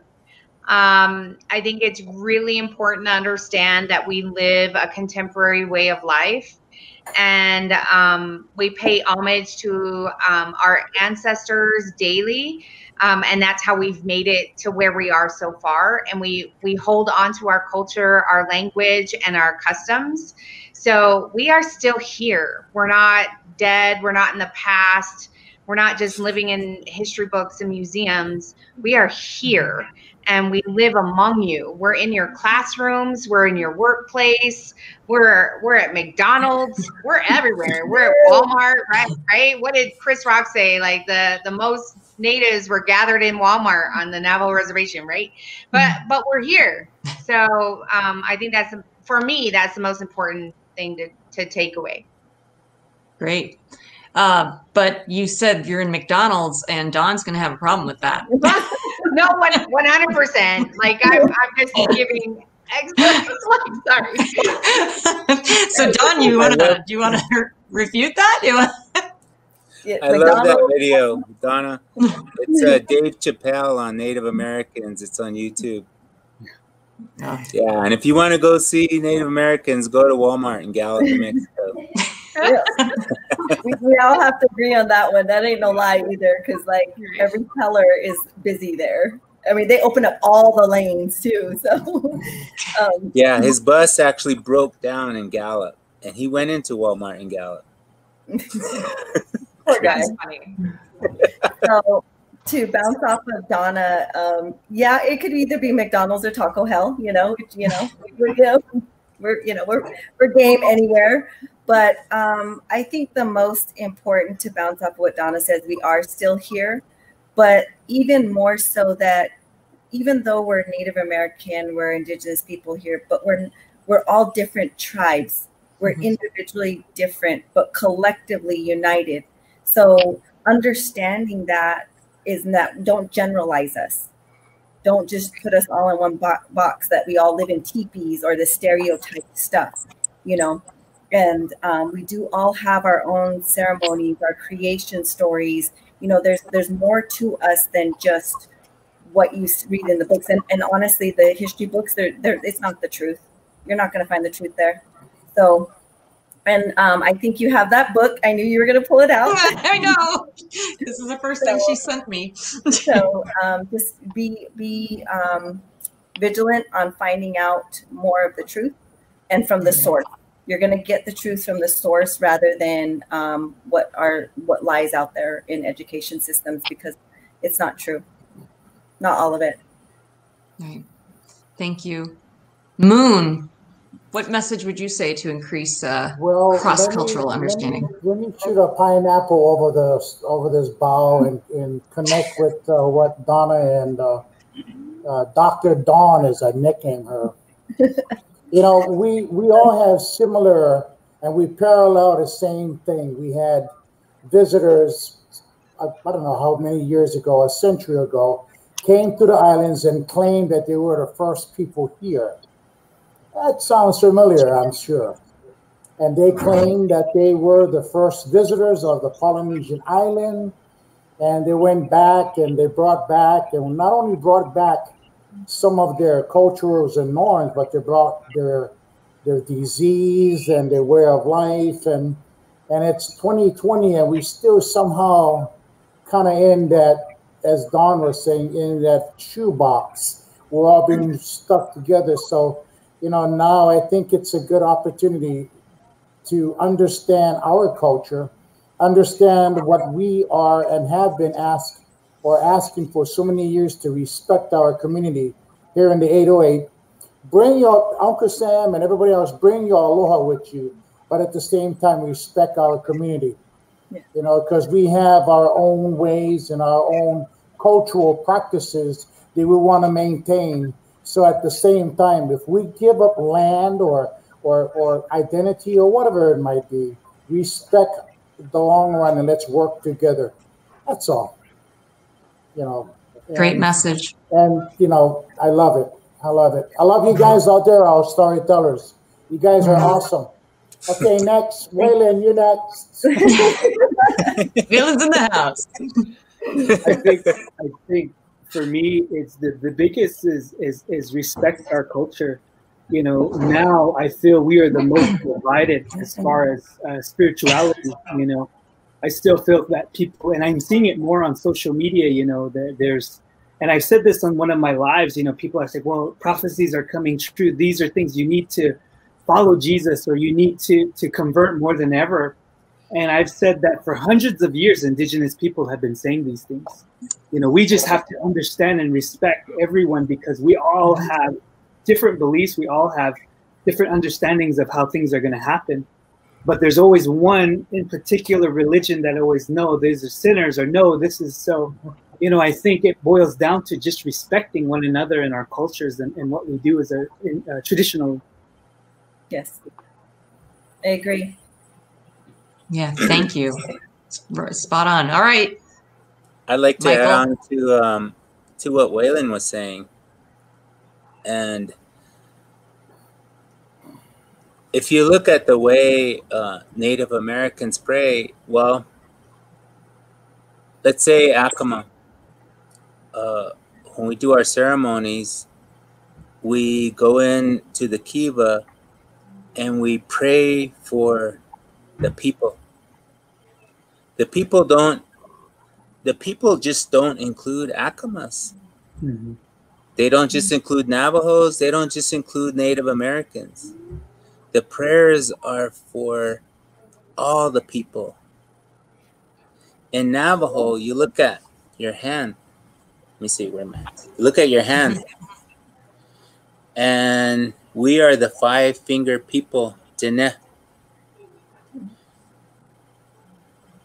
This is my mom's clan, Eagle clan, Jami Hanu. This is my dad's clan, Nanastasia Tachini. This is my grandpa's clan, Sun clan, from Acoma. And this is my grandpa's clan, my dad's side, my Nali, and he's Torchini. This is who I am. And that's who makes me me. A human being, a 5-finger people. We are all the same. We have different cultures, but we are all human beings. And that's the respect that human people, human beings need to do, how to treat one another. That's right. Everything that is on this earth that is material, especially money, that has no importance in prayer and in our people. Take care of one another as human beings, and everything will be in harmony.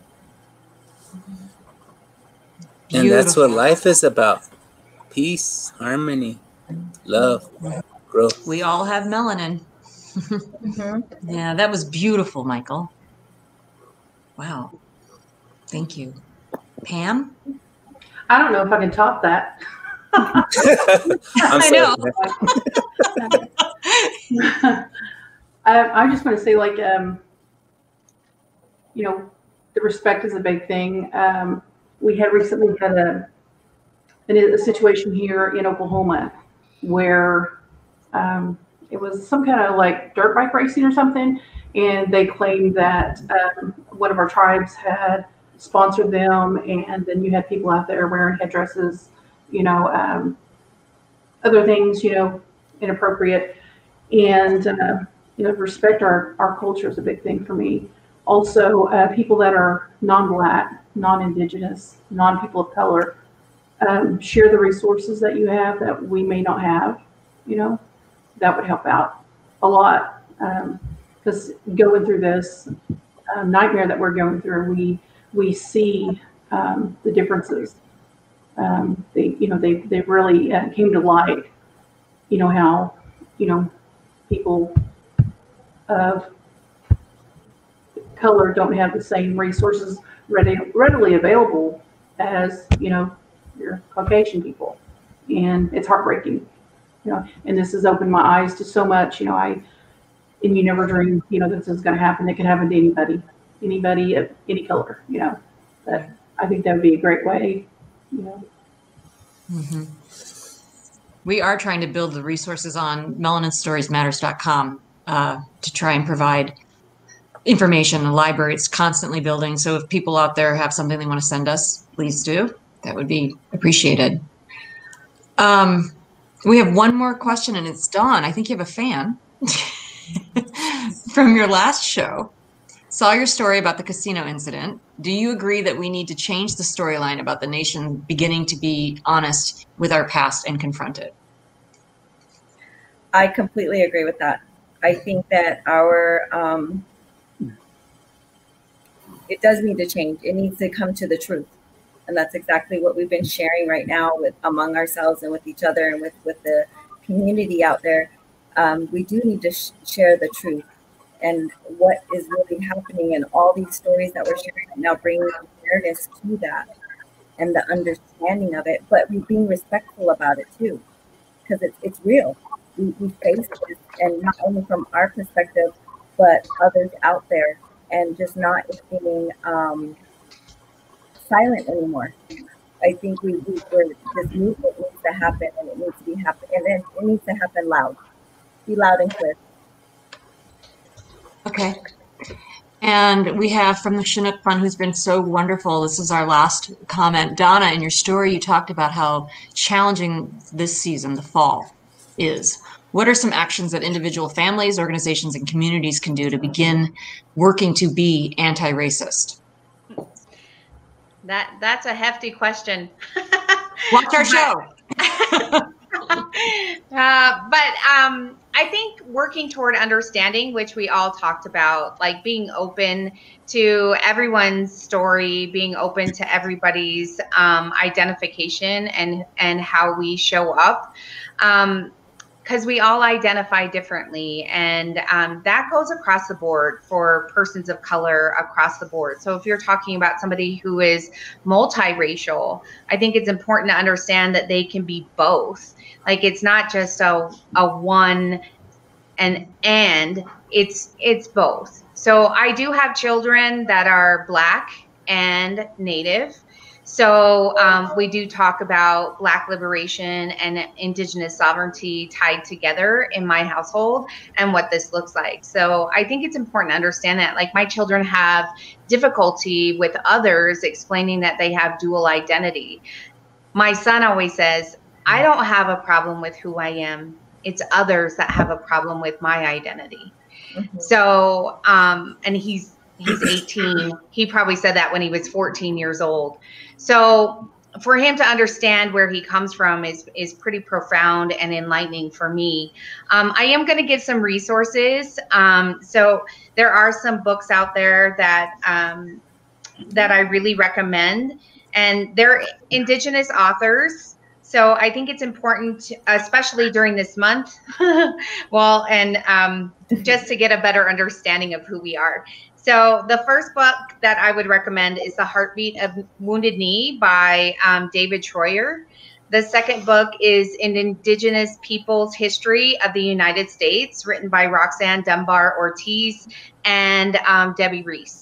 And Debbie Reese has a website with a lot of books that she reviews that are written by Native authors and non-Native authors, but she gives a full review on books. And this is critical and important lens to provide for educators, that it comes from a Native person. And so the last book is Our History is the Future, and this is by Nick Estes.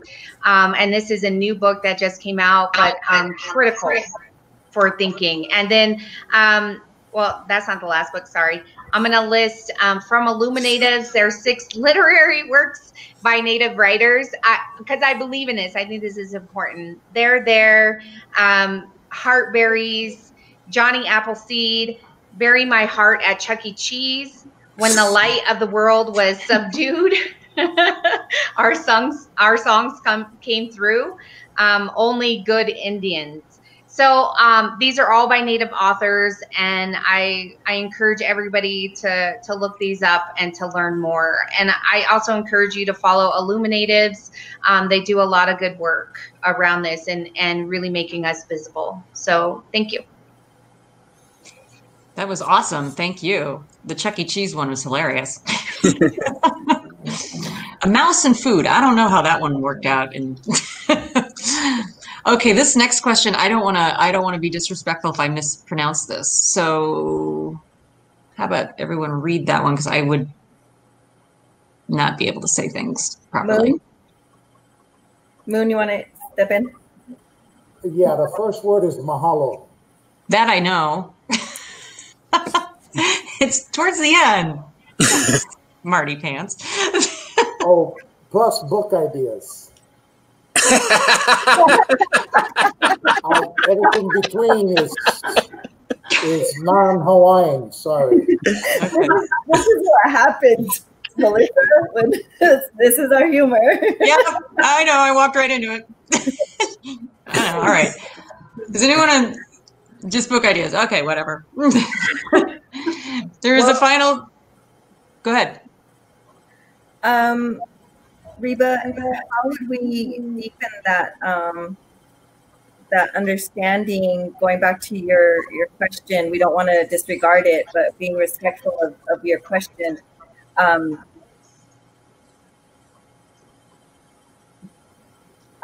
We always make an offering whenever we have any kind of events, being mindful of our Mother Earth and acknowledging her first, because that's the sacredness first and foremost in one of our creations is Mother Earth gives us life.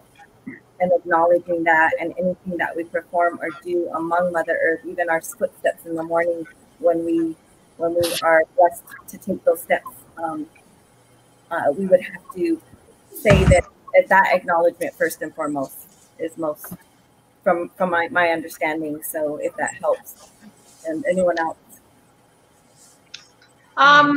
There's a great website out there to help our allies develop land acknowledgements, and it comes from the U.S. Department of Arts.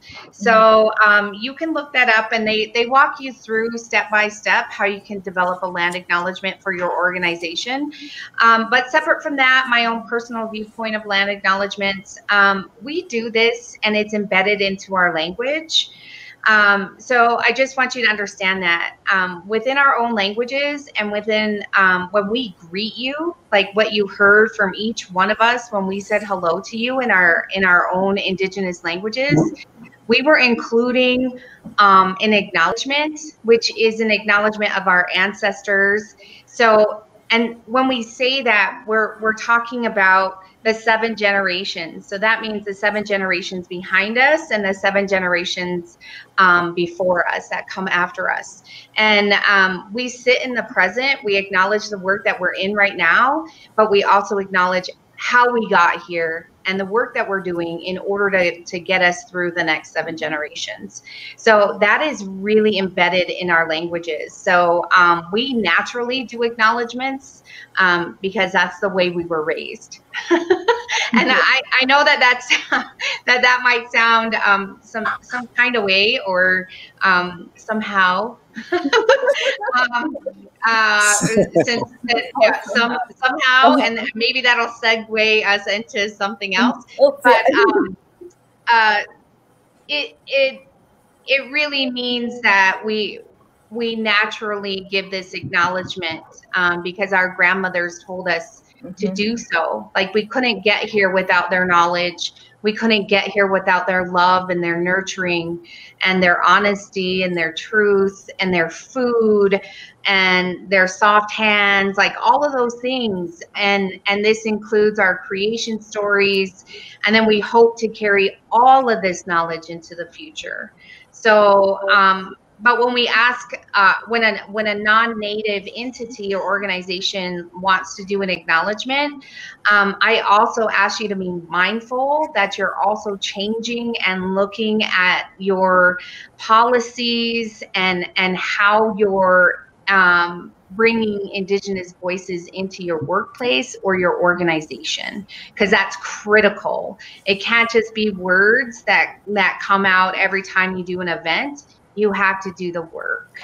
So, and include us in that work. Great. Thank you.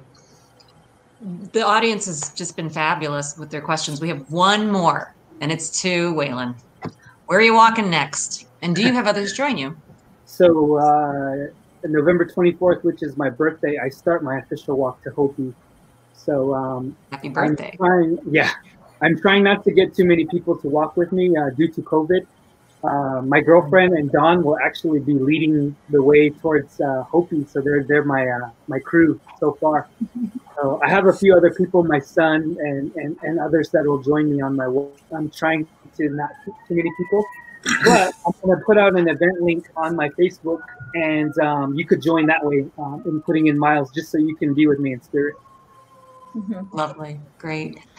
All right, everyone.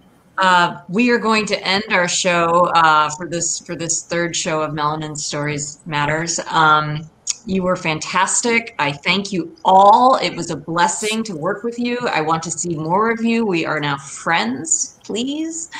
And to the audience, again, thank you for your participation, your support. Tell people we are coming back. So I want to thank everybody. Everyone give it a little clap. And we will see you soon. And cast, if you want to stay and just talk together, we're just going to end the live stream in just a moment. So good night.